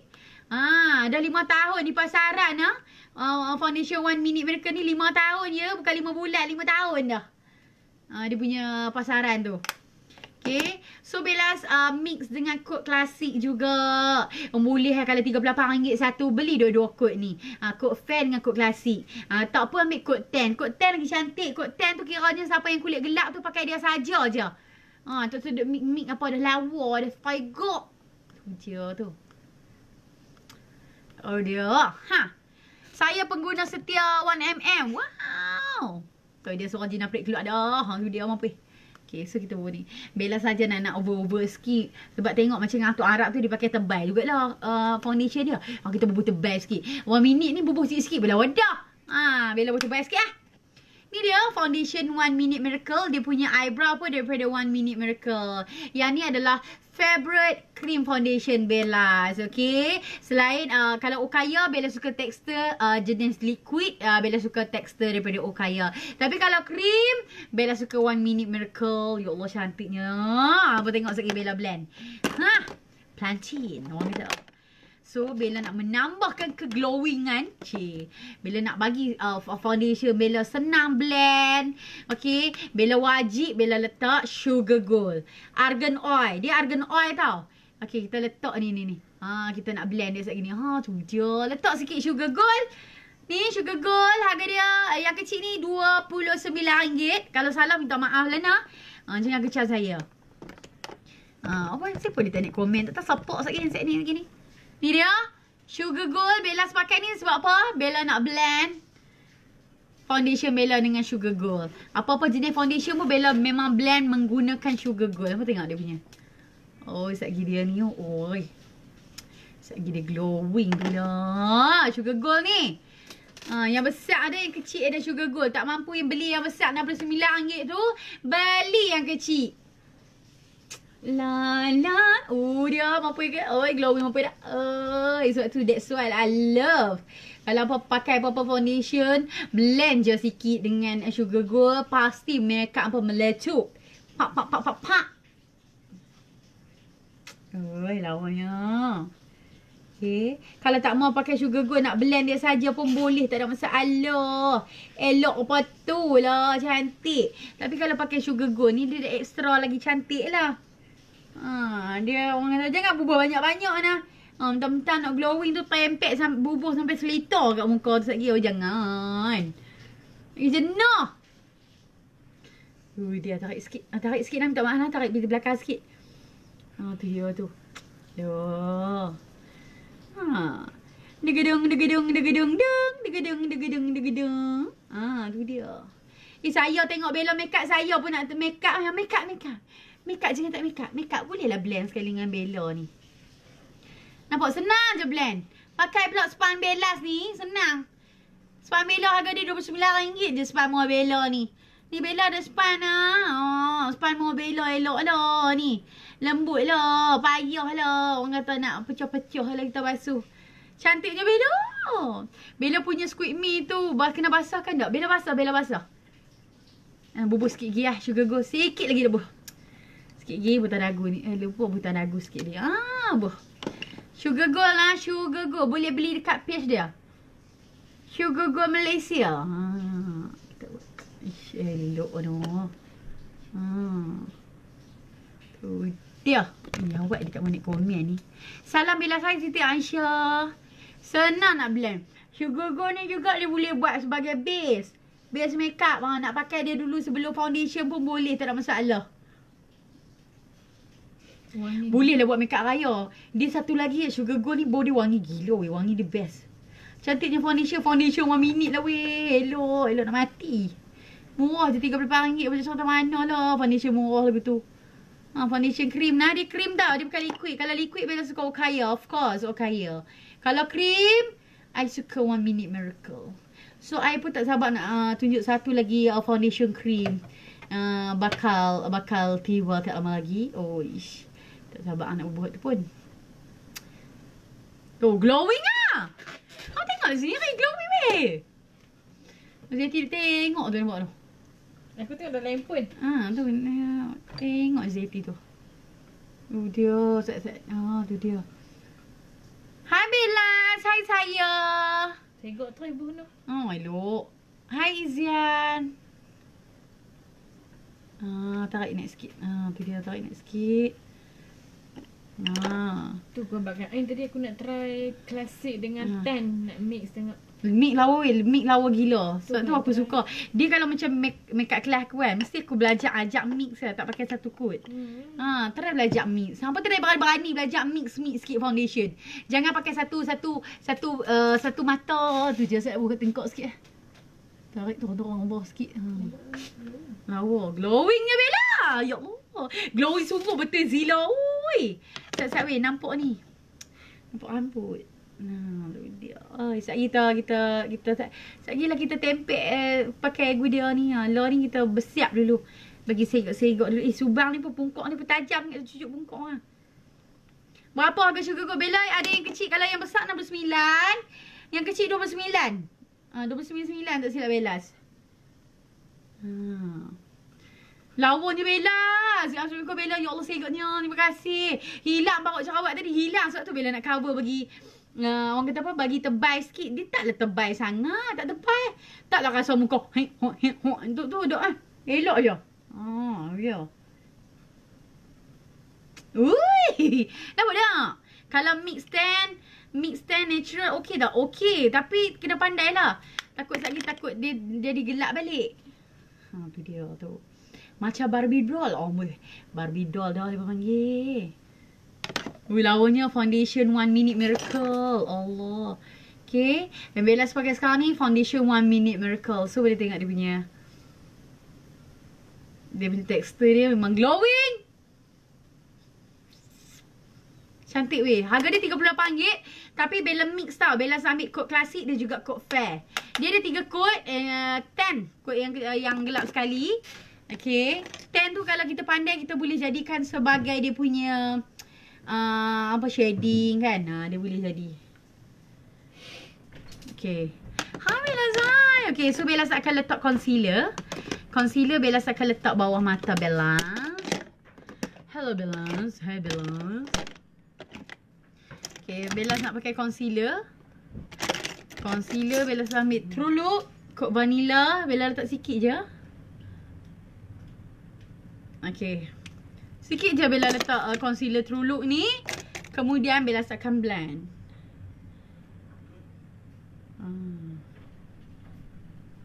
Bella letak bawah mata nah. Atau uish. Kita nak bagi mata kita tu nampak lagi segar, lagi cantik kan. Ni Bella letak concealer True Look. Harga concealer dia RM69. Boleh beli dekat True Look lah. Wow, so, amazing. Saya nak balik makeup tengok. Geram lah. Tak nak balik makeup weh. Tengok orang makeup geram nak makeup tu. Nampak ni Bella letak concealer True Look bawah dia. Okay, so kita blend sikit. Jeng. Jeng. Okay. Lah awak tak nak komen ni. Bencilah. Okay. Tu dia, lelaki ke balik ke? Tak. Tak balik pun. Itulah. Hai Bellaz, ya saya. Bella buat recreate ke? Ya, saya buat makeup recreate yang saya bubuh tadi ni. Dia. Dia makeup kat cream ni memang lama nah. So, Bella leh berapa dah? Sejam dah. Dengan satu lagi, dengan line tadi dia keluar dengan suara tak sama dia kata. dengan pecah-pecah. Tak apa. Kita teruskan saja kita punya perjuangan ini. Cik, perjuangan. Lens daripada Nani Kiss RM39. Tu dia. Sekarang saya makeup ni detail sikit. Dia Bella makeup memang detail. Kita nak dalam gambar cantik, di luar cantik. Itu saya. Saya bukan yang jenis saya jenis detail, lambat sikit. So tu saya dalam makeup saya pengantin, Bella just ambil dalam 3 hingga 4 orang je satu hari. Bella tak ambil ramai sebab Bella tak reti nak handle ramai. Kalau kelas insya-Allah boleh. Tapi kalau untuk betul-betul untuk bridal ni saya mampu 3-4 orang saja. Saya tak ambil ramai. Okey. Cantik ke tak? Okay, so Bellaz nak letak sedikit loose powder. Bellaz pakai bedak tabak Bellaz. Siapa yang belum tahu, Bellaz ada loose powder nah. Weh, aircon jalan tak tu? Jalan awak tak sejuk tak rasa macam belakang. Tak, hang tekan tadi saya tak bunyi tit. Jom tu remote. Jom tekan sikit je. Aku tekan dah tadi, hang try tengok. Hang tekan bagi dia bunyi tit. Hai Bellaz, saya sayang Bellaz. Sayang juga ampun. Muah. Okay, so Bellaz siapa yang belum tahu, Bellaz ada loose powder. Ni loose powder Bellaz, bedak tabak. Harga dia RM59.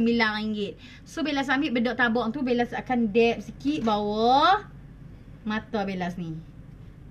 Okay, sebab apa kita kena dab loose powder bawah mata? Sebab kita nak kurangkan kita punya line-line tu. Tu. Ambil bawah sikit. Okay. Ambil bawah sikit. Jan dengan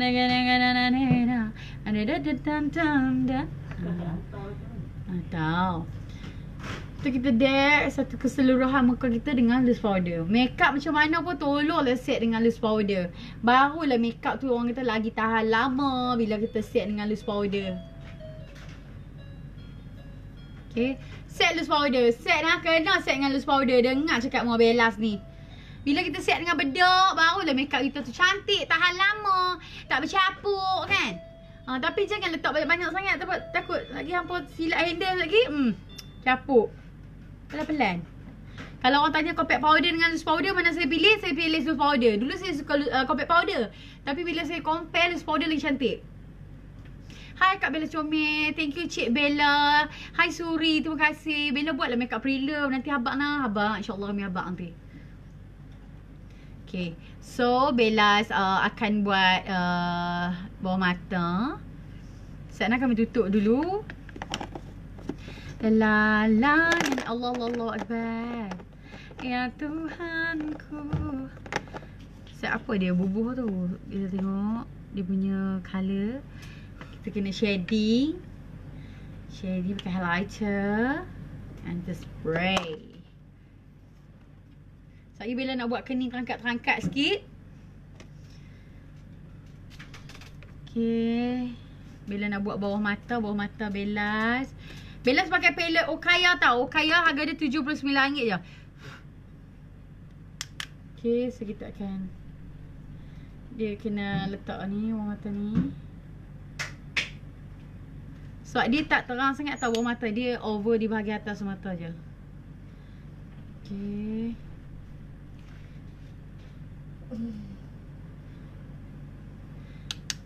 Okay, kita buat macam ni. Mak Saleh kau Bella?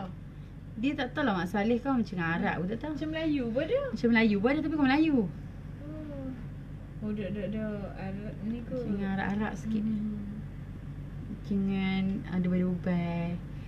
Okay, so dia letak colour macam tu. Kita letak colour coklat sikit. Bella pakai palette daripada Okaya Malaysia. Lens Bella, lens daripada Nani nah.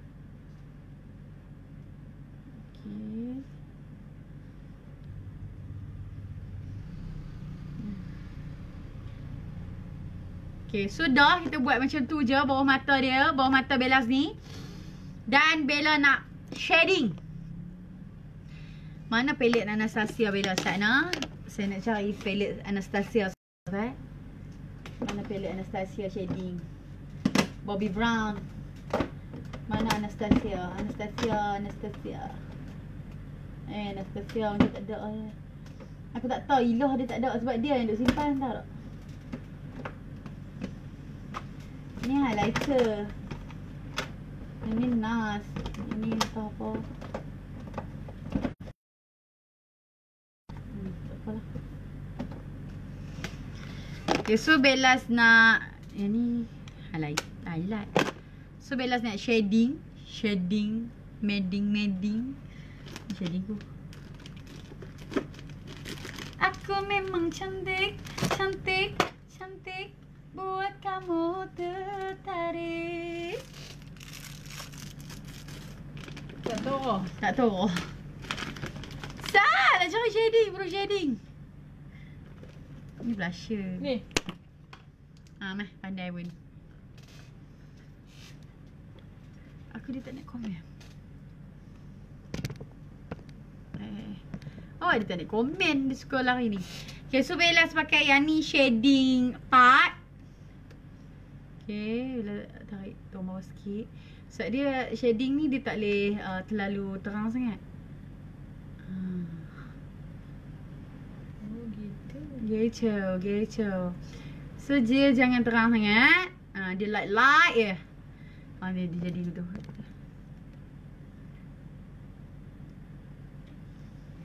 Okay. Naik kepala sikit. Tu shading lagi.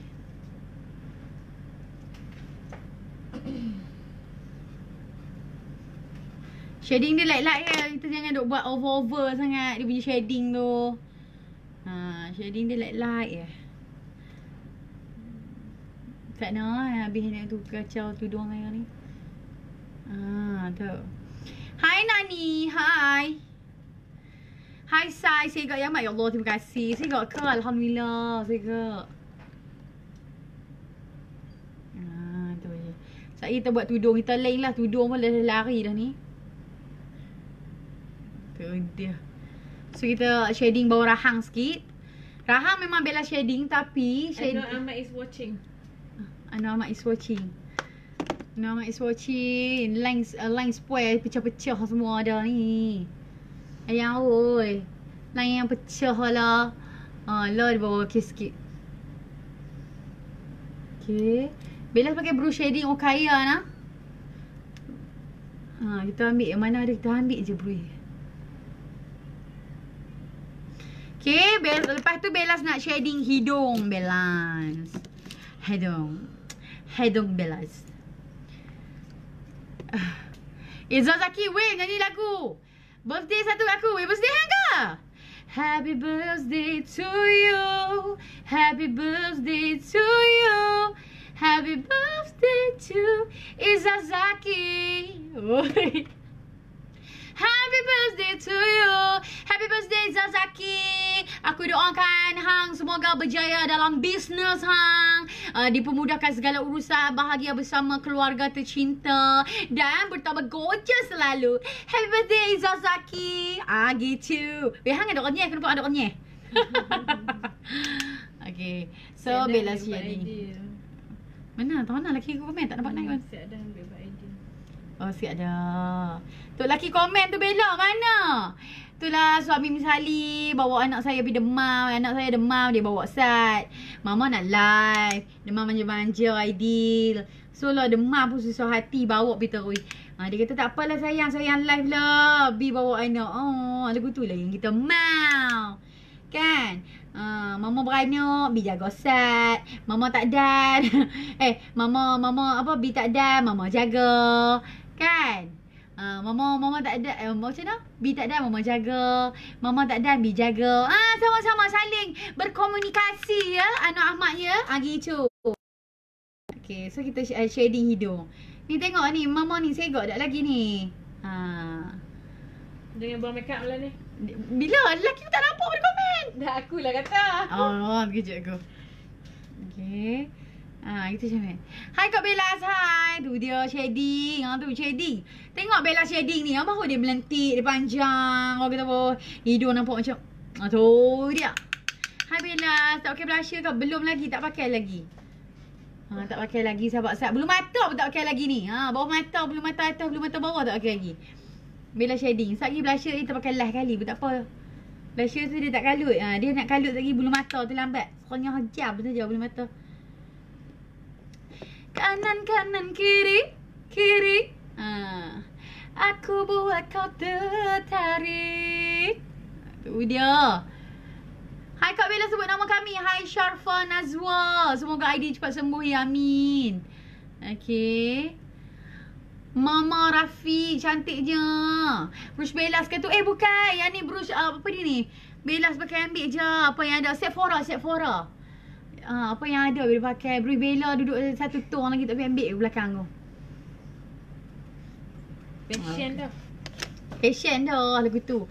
Okay, so sekarang ni Bellaz nak pakai bulu mata. Tapi bulu mata Bellaz yang nak pakai ni, Bella pakai bulu mata daripada Lily Lashes ke Lily Lashes. Tak tahu dia punya bulu mata dia, nama dia lagu tu.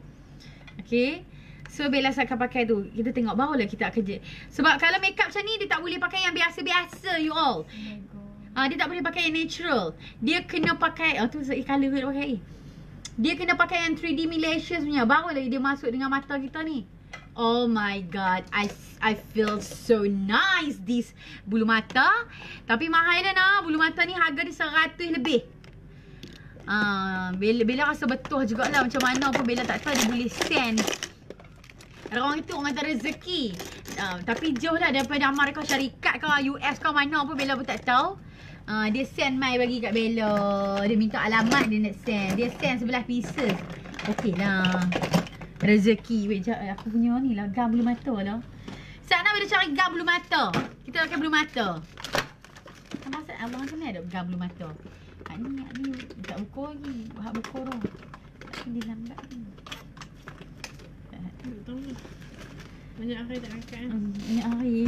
Dia mesti adanya. Gam ni aku payah lah tak berbuah. Ni ada dah. Okay. Buat penat je. Okay, so Bellaz pakai dia punya ni. Suka tengok makeup Kak Bella. Alhamdulillah, terima kasih. Saya dulu tak erti makeup pun. Saya makeup dulu orang gelak je. Saya makeup dulu orang kata tu dia makeup super tight. Macam-macam lah orang kata kat saya. Duk rasa habis elok dah lah tu makeup tu. Allah, macam-macam lah. Biasalah. Ada pengantin ambil balik duit lah. Ada pengantin tarik balik duit lah. Macam-macam lah. Dulu orang pasal tu orang viral Bellaz kan. Dia kata, dia ni makeup makeup macam tight. Dia bohong Bella, dia viral Bella. Lah ni kita buat live dia pun tengok. Tak mahu sebut lah siapa. Saya tak pernah jumpa dia. Okay, saya tak pernah sembang dengan dia. Dia cuma friend Facebook saya je. So saya kenal dia. Saya tahu tu saya doakan dia semoga lebih baik lagi. Dia viralkan saya dulu ni. So disebabkan viral posting tu, kita ni punya manusia ni cepat melata. Tak ada nak bertindak, orang kata apa? Tak ada nak selidik apa semua tu. Disebabkan post tu 3 orang tarik Bellaz punya 3 pengantin Bellaz, bakal pengantin Bellaz lah. Bella yang nak make up tu dia tarik. Dia kata, Bella, I was-was lah nak make up dia disebabkan posting tu. Sampai hati tau kata kat kita dulu tu. Pada sedangkan Bella tak make up dia. Dia fitnah Bella tu, orang kata dunia tu. Fitnah. Jahat tau orang tau. Ambai biasa. Lepas tu Bella buat live dia pun tengok lah ni.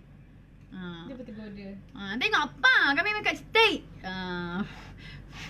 Tak apalah, kami doakan yang aku tahu hang tengah tengok aku sekarang ni.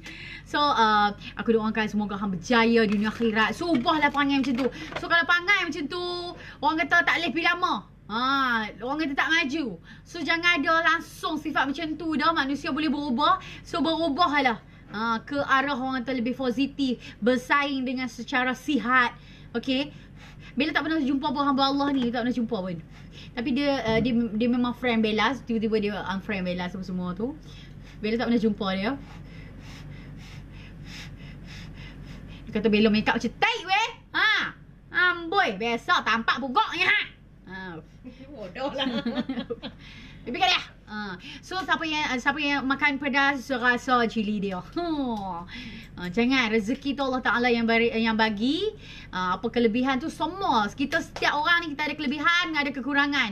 Hang ada kelebihan hang, aku ada kelebihan aku. Hang ada kekurangan hang, aku ada kekurangan aku. Gitu. So sama-sama saling melengkapi. Betul tak Bella? Dasar corona tu Bella. Jangan tu. Okay, so kita pakai ni. Okey, so I sedang menonton tu. Bukan menonton tu.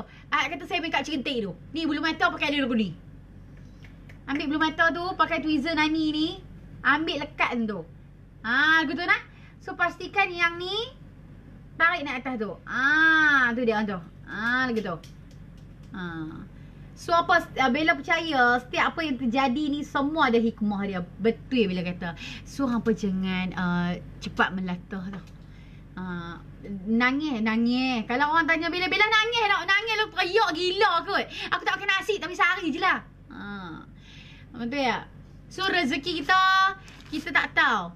Maybe hari ni sebab tu lah apa orang kata Allah ni menjanjikan dah siapa yang teranaya tu jangan risau. Pasti ada sinar pelangi dia tu. Orang yang teranaya ni doa dia lagi cepat makbul tau. Hai. Bodoh lah bengong. Okay, so Bellaz ambil satu sebelah lagi. Yang ni Bellaz pakai pengepit daripada Nani Kish. Harga dia RM25.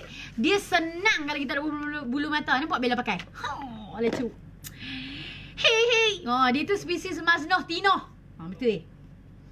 Hey kamu. Maznoh Tino. Bodoh lah. Betul lah. Lembut. Biola. Kawan nak make up tebal berbatu pun. Bukannya muka koma. Betul tak? Gambar awak Muka tu aku. Gambar awak tu Kena pompong. Bukan gambar hantu kan?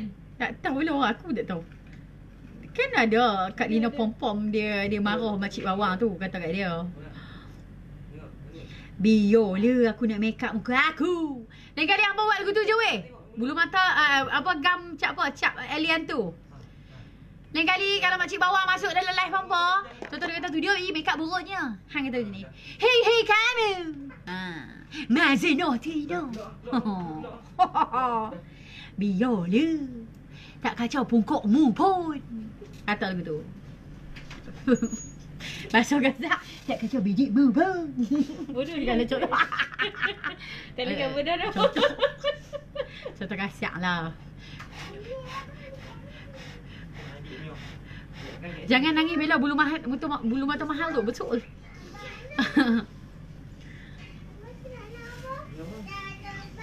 Hey Tino. Maznoh Tino. Tengok lu.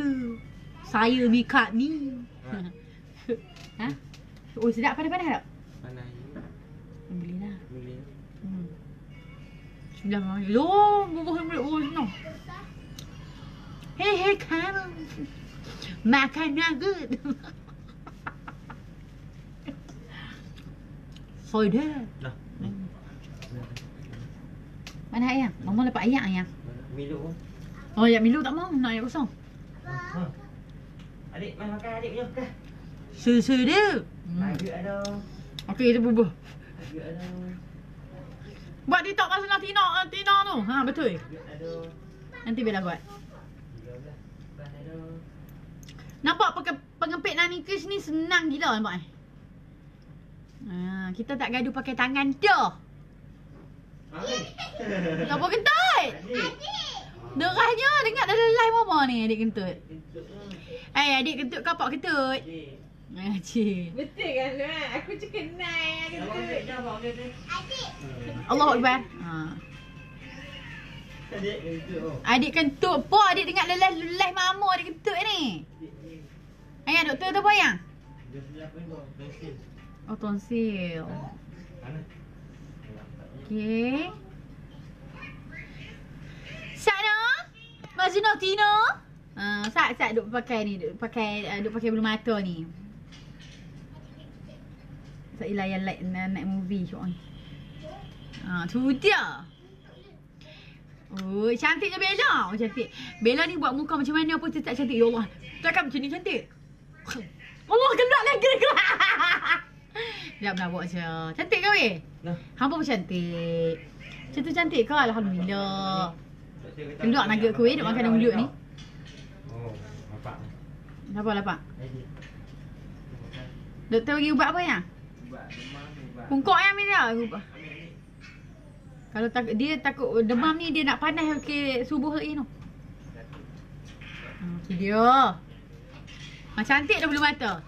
Pengepit tu berapa bila? Harga dia RM25 je. Boleh beli dekat Nani Kish yang saya pin bawah tu. Yang saya pin tu, beli kat dia. Pengepit dia ada juga bulu mata macam-macam kod bulu mata. Dia ada contact lens. Macam Bellaz pakai ni kod Kisha Grey, lawa gila, natural and ikut bentuk anak mata lah. Okay, sekarang Bellaz nak pakai blusher. What is this? Bellaz nak pakai blusher daripada Okaya, kod 02. Okaya ni dia ada 6 kod tau. Bella tak tahu lah 3 kod lagi Bella plantin pergi mana. So Bellaz pakai kod Okaya kod 02. Buat ni pasuk. Okay, so kita pakai kod Okaya kod 02. Sesat kami nak baca komen tu. Dia kata apa ni? Syah Aisyah, make up Kak Bella tak pernah tak cantik. Samalah dengan Kak Bella. Sejuk mata mana. Terima kasih Syah. Alhamdulillah bolehlah sikit-sikit. Dia. Lawanya blusher dia. Blusher Okaya ni kod 02. Harga dia RM29 je. Cantiknya blusher ni. Blusher Okaya you all plantin. Hey Karen. Mazanoh Tino. Plantin Bella. Sekejap kita pakai bulu mata. Umi Afida, terima kasih. Nasib mak saya dah tidur Kak Bella. Kalau tak mak saya cakap benda apa lah yang duk tengok duk beletik tu. Dia kisahlah kat mak Mila. Mak ni biasa macam mak Bella lah. Dia kata popek. Blusher ni RM29 je. Blusher daripada Okaya. Letup gila weh. Dia ada 6 kod. Okay, ni salah satu. Kod 02 hampa kena beli. Memang cantik gila. Lawa gila. Lawa lah. Dia macam dia terus tu. Dia macam bunyi burung lah. Real ni lagi sharp weh. Dia real lagi lawa. Lagi sharp. Sharp. Hari tu nampak kat Amai Central. Masa CBG buat launching, lawanya Kak Bella tapi segan nak tegur. Masuk kat luar apa ni? Masuk ke apa? Kat luar lift tu nampak. Masa. Nurul Izzati, alhamdulillah terima kasih. Segok kau alhamdulillah. Semua Allah Taala bagi pinjam sementara Izzati. Semua tengoklah Bella ni lawa-lawa belantin segok. Ya amat baik pula tu. Bagus. Okay. So Bellaz nak pakai bulu mata bawah. Lepas tu lagi bawah kita nak pakai dia punya lipstick. Dia punya lipstick tu agak mencabar ya. Dia punya colour tu. Mana saya punya Siapa? Set mascara. 1 minute. Okay dah. Okay. Saya tak suka lah mulut saya ni. Okay. So Bella pakai mascara. Dapat tahu follow Bella daripada mengandung anak nombor 4 sampai lah ni nak masuk anak nombor 5. Oh ya ke Suzy? Tanya. Okay. So Bellaz pakai mascara 1 minute. Okay. Mascara 1 minute miracle. Hitamkan sikit begitu. Okay. 1 minute miracle. Dia punya mascara dia planting gila. Elok nak mati dia punya mascara. Okay. Tu dia.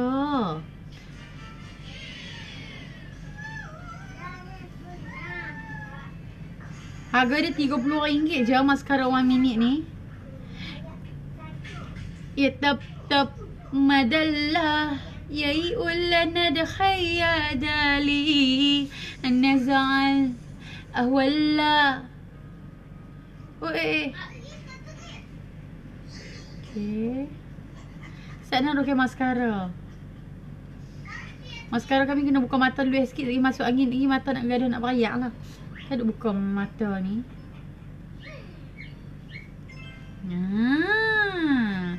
Hai Nur Rayu, Nur Hidayu kan, Nur Hidayu Jamaludin. Saya kat nak mati dia kata alhamdulillah Dayu. Terima kasih Dayu cantik. Okay. Sat mata Bella merah. Masuk angin Sat nah. Kan kita duk jeger mata ni. Jeger tu kita buka mata lah, buka mata. Hai Bellaz, hai. Tak lalat jangan lupa. Cik Zamira kata boleh tak pergi pakai. Try lah recreate. Siapa yang duk tengok ni try recreate. Try tengok. Kami kalau pakai bulu mata bawah tu rasa geli je, comot pula tu. Tak apa, dia kena pakai apa? Selalu. Practice selalu. Kenapa? Dia ngabat Ya tap. Apa tu? Dia suruh belayak. Ni duit dah. Merayak dah. Duduklah. Ambil kan? Kata apa kat dia tadi? Kak dia tadi. Kau Ayat. Tahu ayat tu ada lebih ayat dia dengan dia. Ayat dia. Oh, ayak ada lebih ha? Ayak apa? Dia ayak apa ha? Dia. Ambil lah. Ambil ya? Ni duit lebih lah. Ambil lah. Bagi. Hello, ada ya ikut bang dah tak apa. Oh, dia Sat nah. Tu dia. Wangi. Wangi nak mati lah mascara 1 minute miracle ni. Wangi buat apple. RM30 je maskara dia dapat sekali dengan pengepit. Pengepit dia hilang pergi mana? Pengepit dia yang colour pink yang selalu Bellaz tunjuk tu. Harga dia RM30 je dia punya. Aku tinggal dah lah si kiga aku tu. Sampai ni pakai dia punya 1 minute kan. Cantik gila dia punya maskara. Memang love gila lah. Siapa yang cari maskara tu try pakai 1 minute. Try lah beli. Bella kata cantik-cantik lah. Kalau Bella kata tak lawa lah. Okay, dia lagi best daripada edition yang pertama dulu ni. Pakai. Yang edition pertama tu dia terlalu natural sangat. So dia fiber dia tak banyak sangat. Yang ni dia lagi best. Dia lagi mantap. Okay. So Bellaz nak letak sedikit highlighter bahagian depan ni sebab dia pakai highlighter. Dia nak beda nak pakai lipstick. Tu pakai highlighter. Okay. Highlighter saya bukan dia Bella lah letakkan highlighter tak cantik. Oh, jangan pakai highlighter putih habis. Dia pakai gold. Dia jangan putih nampak tumbuk-tumbuk. Pakai gold. Gold cantik lagi kalau kita pakai gold. Makeup kena pakai highlighter barulah on. Tak pakai tak cantik on. Kita buat tape mata sikit lagi ni. Highlighter saya pakai Bobbi Brown. Bobbi Brown memang planting dia punya highlighter dia. Oi. Kalau Bellaz orang tanya highlighter suka pakai highlighter apa? Highlighter Bobbi Brown. Oh lawa highlighter dia basah-basah. Love. Okay, highlighter kalau nak pakai kita letak di bahagian tulang-tulang yang bertulang saja kat muka. Kalau tak letak kat mata aku macam nak masuk apa? Habuk-habuk. Sat mata Bella masuk habuk. Bukan sabuk, bukan habuk. Ayat-ayat kan mata aku duk jeger pakai maskara tadi. Tiba-tiba memang kau tadi okey. Memang angin masuk. Sat nak mata Bella merah Sat. Betul Sat dia okey. Dia bukan pedih ke apa dia ni. Dia masuk habuk. Bukan habuk. Angin. Dia raya Bella ni sedih. Tak rayuk. Kan aku pakai maskara tadi kan duk buka mata macam tu angin. Rayuk sedih. Sampai hati lah hamba ni. Tuh dia merah. Sampai hati yang buat lagu ni. Sampai hati yang buat macam ni. Tak sakit dia okey. Dia okey. Ya tap madallah. Merah tu nak. Merah tapi sekejap dia cepat hilang. Merah cepat hilang. Tak apa, sementara tu kita bubuh dulu highlighter. So highlighter belah ni saya kurangkan sikit lah. Saya tak nak bubuh banyak sangat sebab ada jerawat timbul kat situ. Ni bahaya ni kalau kena highlighter. Highlighter kalau kena kat situ pergi sekejap. Adik demam kau. Adik demam ah. Kesian kat adik. Okay, Bella pakai lipstick. Time to lipstick. Bella semua? Kat situ dia sejuk sikit. Tak makanan. Jangan raya sebab saya. Tadi angin masuk, lepas tu dia okey dah sikit. So Bella nak pakai lipstick mana yang tadi Huda Beauty tadi. Dia punya liner up dia tu. Allah, dia punya ni mana? Betul lah tak ada. Ni. Tak ada, itu je. Aduh, tak apalah pakai ni. So Bellaz nak buat lipstick sebab dia pakai light, dia pakai ni. Ni aja pula dah. Kan pakai biasa ikut laju no. Kan? Aku nak bubuh pedor Ayah. ikut line tu. Bellaz nak pakai dia punya liner lip ni. Lip liner ni. Oh dia. Cantik. Oh dia.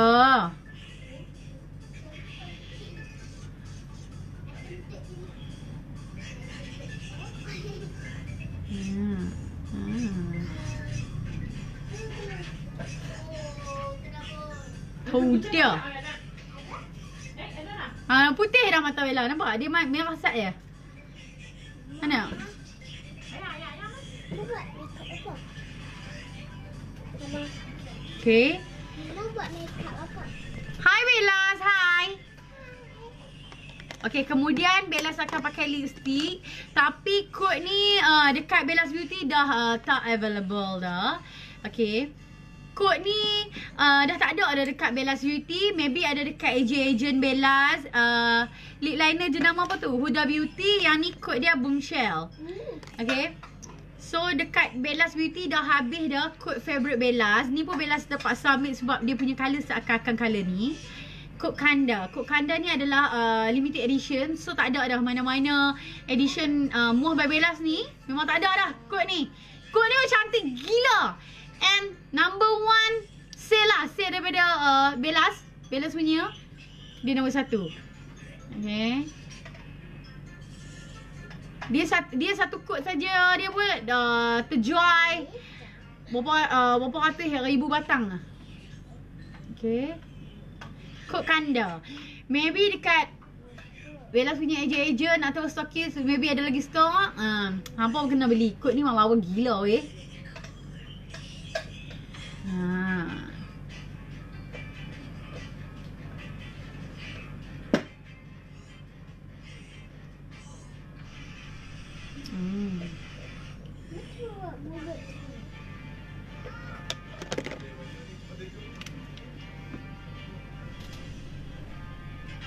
Yang ni kod Kanda.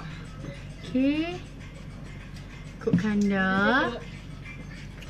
Atau set. Dia lepas tu Bellaz nak pakai dia punya colour sikit. Dia macam gloss. Yang ni Bellaz pakai lip matte.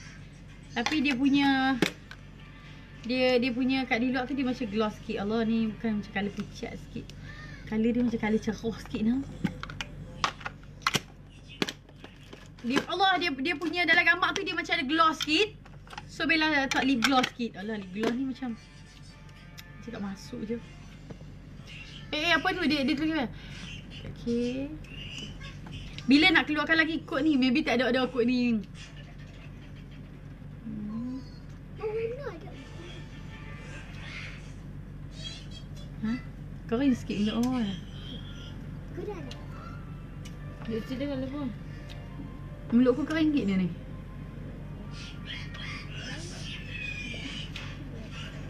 Elok tu masa-masa. Ni nak rasa-rasa sikit.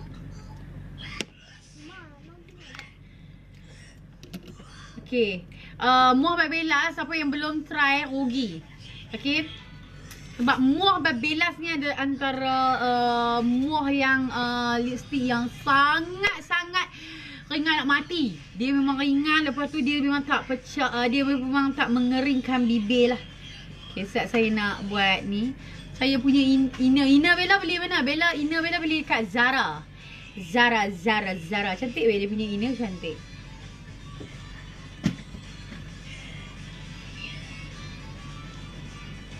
Oh, dia pun nanti saya boleh buat TikTok sikit. Kening Bella tak buat cacak-cacak lagi sahabat Sat. Dia buat dah. Gitu. Sat. Weh, nampak apa. Okay, Sat Bella nak cacokkan kening Bellaz dulu. Okay, macam mana tengok Bella cantik ke dah? Hello, my name is Bella Zulia Daini. Dan saya berumur 28 tahun. 27 tahun umur saya. Oi, kita nak buat bagi kening cacok-cacok. Bellaz pakai Anastasia. Alah. No color, clear color. Ya tep madalla. Yai ulanat. Udah jadilah. Dia terang dia nak main. Yang kering tak elok Bella kan? Ha? Yang kering Dia clear. Yang dia kan macam tu dia keras sikit lah. Yang ni dia okey lah. Tapi dia taklah tahan lama sangat. Dia boleh lah takat nak pakai sikit-sikit tu. Cantik sangat. Oh, cantik. Ya Allah, seronok. Rasa bila orang puji. Geral lah ni. Macam nak cabut tu.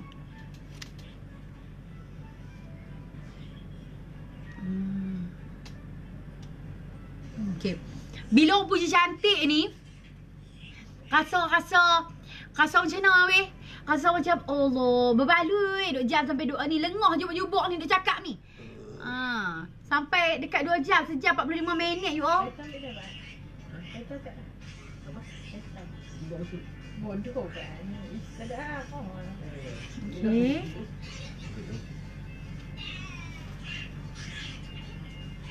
Kalau masuk makeup kelas lagi kalau makeup kelas pun dalam masa demo makeup Bella dalam 2 jam lah. Baru siap.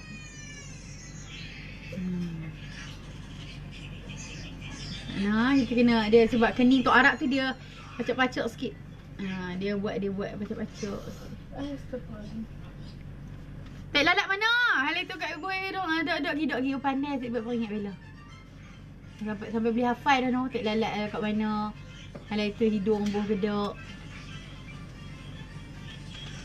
Ni Bella pakai clear brow daripada Anastasia. Oh, buat kerahit.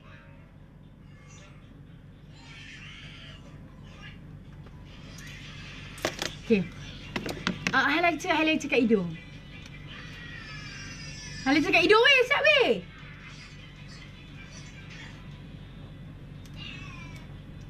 Oi, agak tu. Dia galak sepak ni Bella. Okay, Zat, Bella nak letak tek lalat sikit. Tek lalat pula. Tek mata sikit, ujung-ujung mata ni. Itu betul. Madalla. Oi, boleh buat TikTok lagi ni. Laki aku tak pergi buat makeup dah malam ni. Hang apa?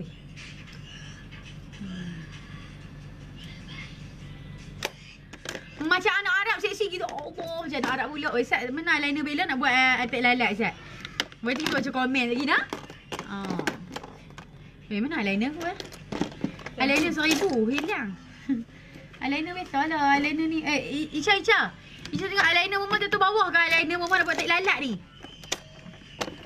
Kasat duk ada. Sebab tu lah. Memang Bella betul ya. Memang Bella. Bukan Bella lah. Kalau cari tak jumpa tu takkan ambil baru. Dia dah buka baru lah lagu ni. Dekat ni nak tengok. Jangan ada buka sayang lah. Tadi banyak okey. Ada. Eyeliner.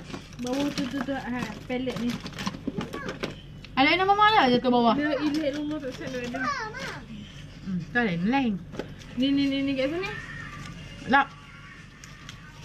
Tak nak? Pelik sungguh Kan macam eyeliner siap. Ni eyeliner baru lah. Ada buka baru. Tu tak set baru dia guna. Ya Allah. Tak macam eyeliner. Aku nak buat tek lalat. Lepas tu posing. Dalam tu. Tu ada. Ada. Nasib. Terkeluar. Aku tarik. Tekan balik. Saya kita buat tudung. Ni tudung ni tak buat lagi ni. Ni sopan dengan kecil je muka Bella. Oh, kecil ke? Alhamdulillah. Macam Arab campur Belanda tu. Allah, terima kasih. Berbaloi tu kita buat kira 2 jam ni rasa macam puih. Okay, kita buat tek lalat Bella. Hana Syafina live kat Pina masuk. Syafina Utara. Segak lagi Pinat. Lawa dah Pinat. Gitu Pinat. Gitu. Okay. Tu dia. Lecut dah. Seronok nak ada PA. Bagi gitu je. Okay, so kita Okaya punya spray. Okay, so Bellaz spray dengan Okaya setting spray yang last kali. So dia boleh pakai before and after. Okay.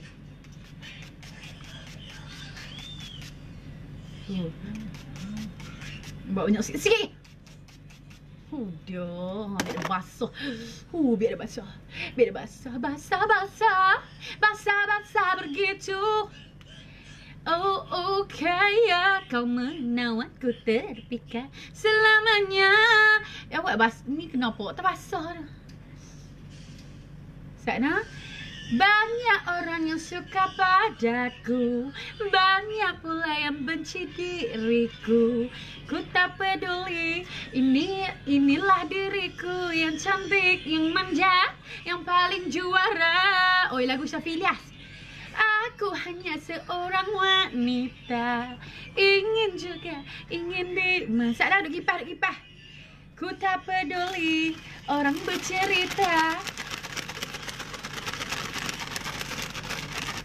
Kau bilang aku memang cantik, ku tahu diriku paling menarik.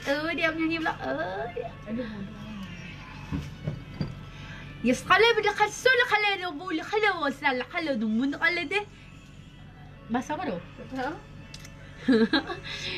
أنا خلا بدو أنزع خلا بدي أشل أنا ودي سلو ولا حاجة بدي حجب أنا ولا لك حاجة بدي في أمريكس البرابو جاري ودي ده خلا بس أنسله خلا مسل خلا به كده هتاكي cakap masa apa no خلا ده خلا سل خلا بزلي أنا Gari. Daripada Amaritas tu apa weh? Bukan? Amaritas pun pula.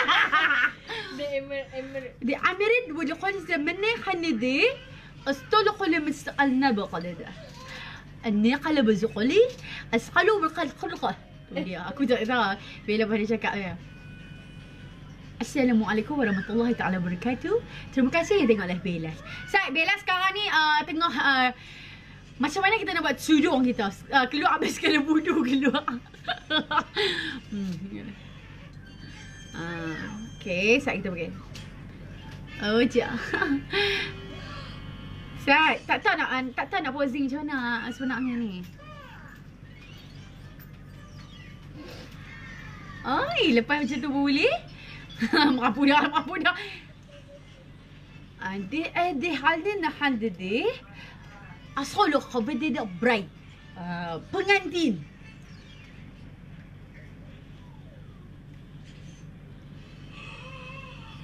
Di telefon tak diangkat. Tu dia apa puih? Dijawab. Betul tak? Di WhatsApp. Di WhatsApp. Tak dibaca. Bobo di mana? Gila lah. Okay. So itu saja daripada saya. Kita baca komen dulu daripada hampa semua.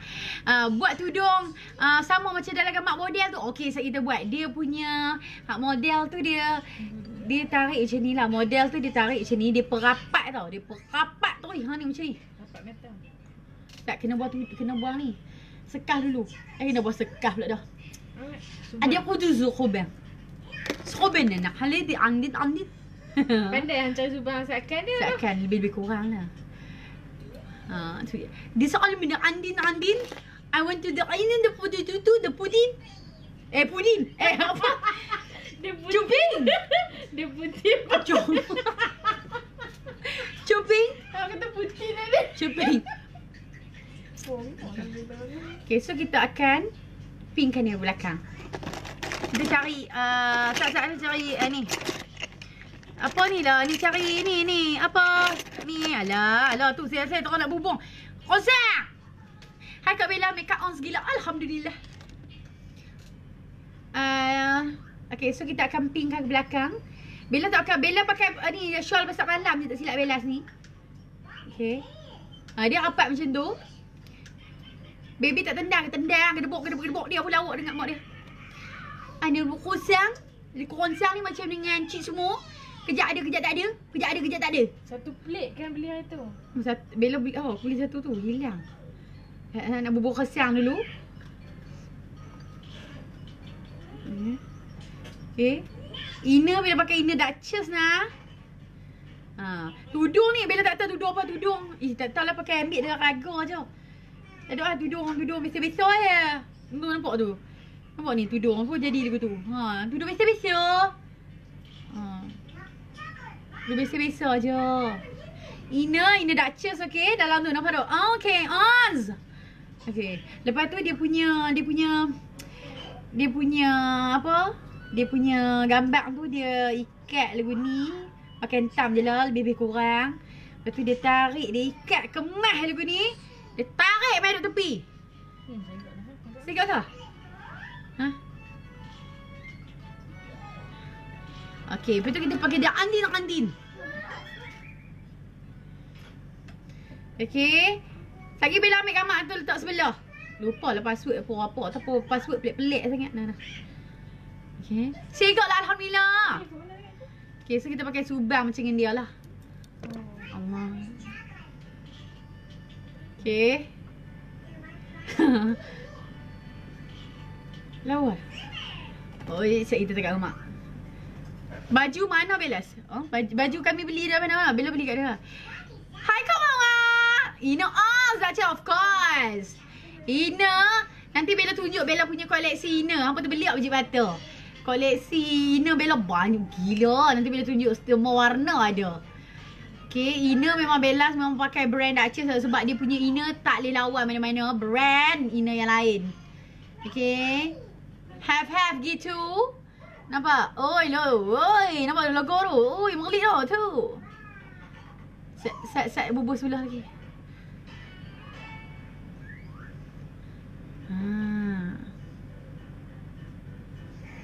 Tak ingat sebelah apa tu bang. Okay, so Bellaz nak ambil dia punya gambar. Gambar ala-ala kawan tadi ni.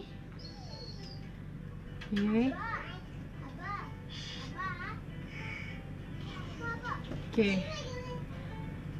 Tapi dia posing. Bellaz suka posing belah ni.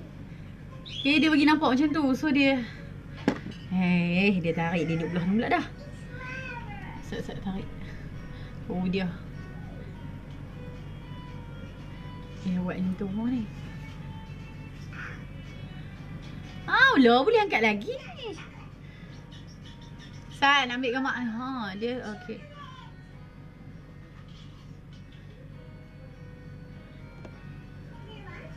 Okay. So Bellaz kena satu lagi. Bella nampak macam colour Bellaz yang putih tu dia agak kurang. So Bella nak tambah sikit lagi tu dia tu. Saya ni kalau buat make up dia pulut sungguh. Allah lu.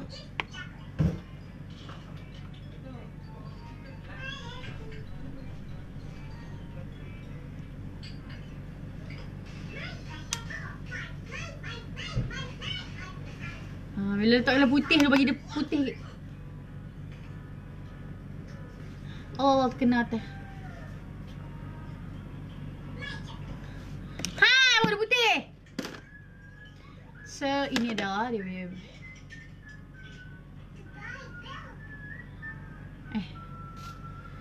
Okay, so Bellaz buat make up ni.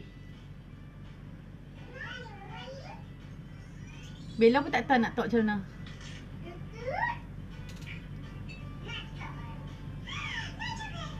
Contoh Bella tak tahu sebab dia tutup mata. Dia macam tengok bawah tu. Mata dia macam tengok bawah tu. So kita kena kecilkan sikit. Hai Bella. Segak Bella. Segak. Apa nampak tak weh? Atau Bella kena pejam mata lagi. Macam tu. Yang ni versi ni lah.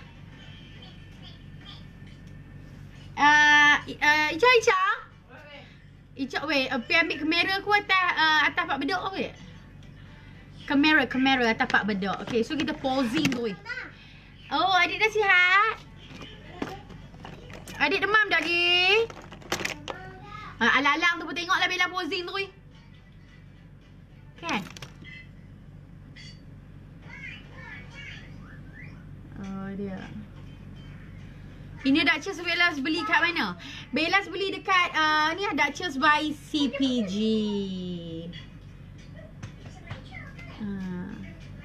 Apa tag je Facebook dia. Sayang. Ya sayang. Oh, ambil kamera rumah jatuh dah. Terima kasih. Terima kasih. Ti. Yo. Weh, hang pandai dah ambil bateri dia tu kat warna hitam tu. Oh tu warna hitam tu. Atas belah hang, kes tu. Ada tu warna hitam.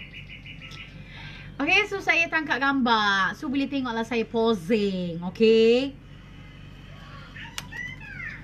Andi, bom. Wow, bom tu. Jadi angkat di WhatsApp. Best ni bela ni baik kan? Lipstick dekat gigi.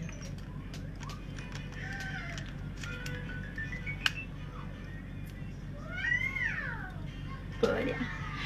Allah. Hayya nanaun istakhalla. Cantiknya Mazi. Oh, terima kasih Mazi. I love you. Bella Pak. Oh, Sega. Thank you Bella Pak. Muka macam Arab. Allah alhamdulillah. Boleh lah. Mada. Tak Arab sangat. Okay. So tengok Bellaz nak selfie. Okay.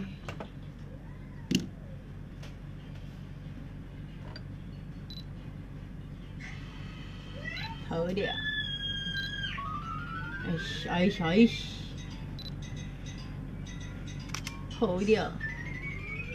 Oh. Ayo.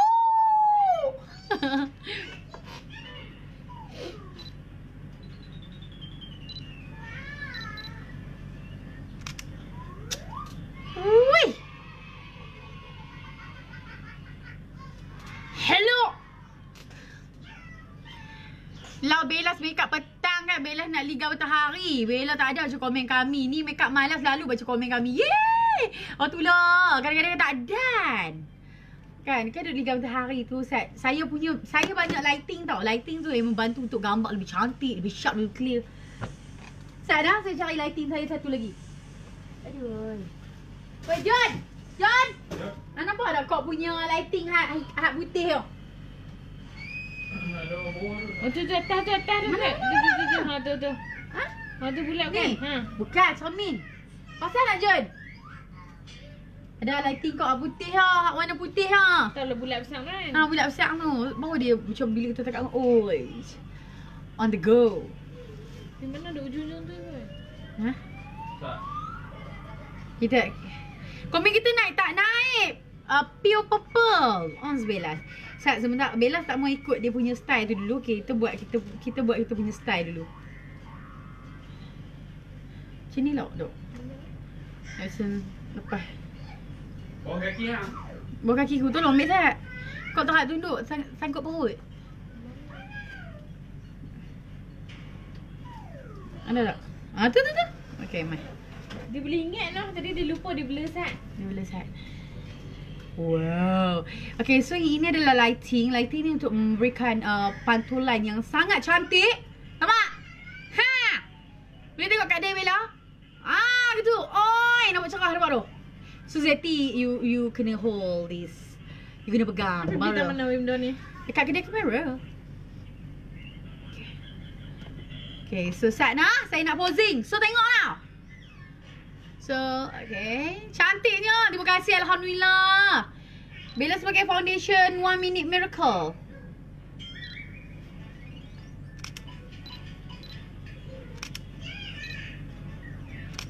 Weh, hal lengoh weh. Tak bukan ni Dah ni. Woohoo! Lawa. Tengok. Dia boleh buat flyer dah ni belakang putih.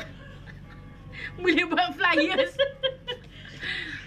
Betul lah belakang putih. Betul lah. Banyak kali kami screenshot apa ni sebab segak sangat. Patutlah segak pakai YMM rupanya. Of course, saya pakai 1 Minute Miracle, okay? Saya pakai classy and fair. Mungkin ni. Okay, hang kena angkat sikit. Set. Set. Hai jom. Aku set. Tak cantik ni. Ni. Set. Ni cantik. Ni.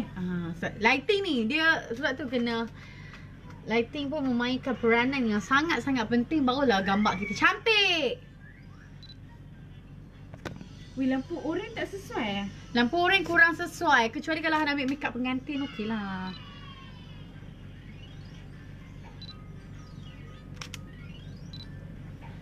Sakna, saya duk adjust lagi.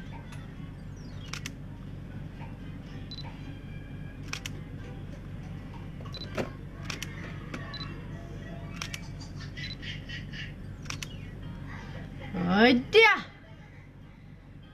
Oh dia, oi nampak blue band pula belakang tu. Kenapa tak kotak ni?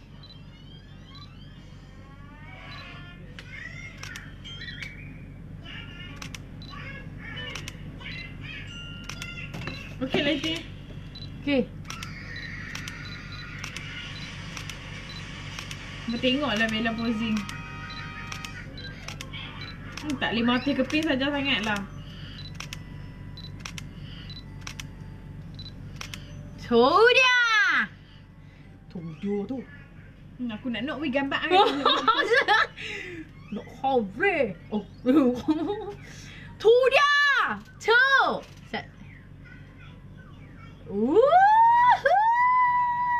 Belantin. Pusing ingat weh.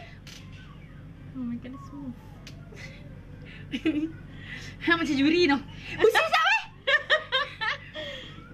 Elok betul. Oh. Dia buat flyer lah. Video ni tu. Tutup mata pun sikit. Itulah. Larat pun nak tengok Bella, kesian mana ni. Nak betul lah. Adik telefon. Cantik angkat. Dah letak ni. Dah. Dia kena cahaya. Okay. Diana Alwani. Hello.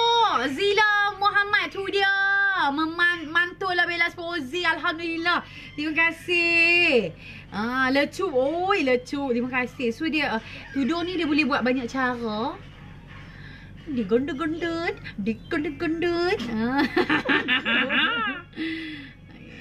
Allah subang lekat kat ni. Kau Bella buka kat subang ni. Aku tak habis lagi. Bella pakai tudung apa ni? Bella tak tahu tudung apa ni. Tudung biasa-biasa je. Setiap hari pakai dia. Syatilah Halim. Weh lama aku tak tengok. Hati tak rindu aku ke weh. Okay. So dia weh gila apa tengok aku live weh 2 jam lah, gila lah Bella ni. Okay, so I nak remove pula dah. Saya dah nak keluar dah, saya dah nak ambil gambar lawa-lawa. So gambar ni akan Bellaz upload keesokan harinya.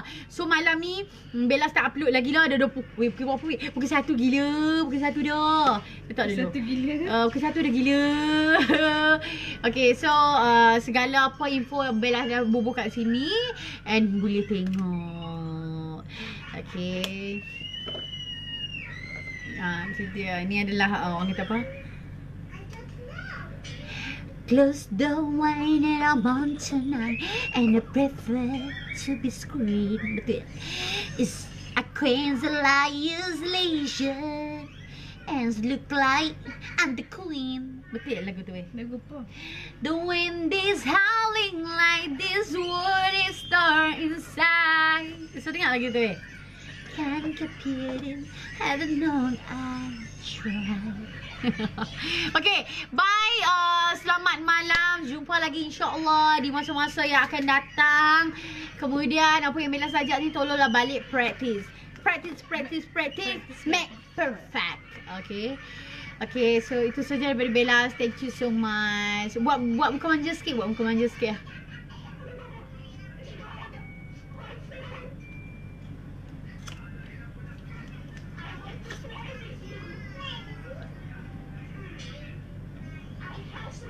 So dia posing lagu Let It Go. Bye, I love you.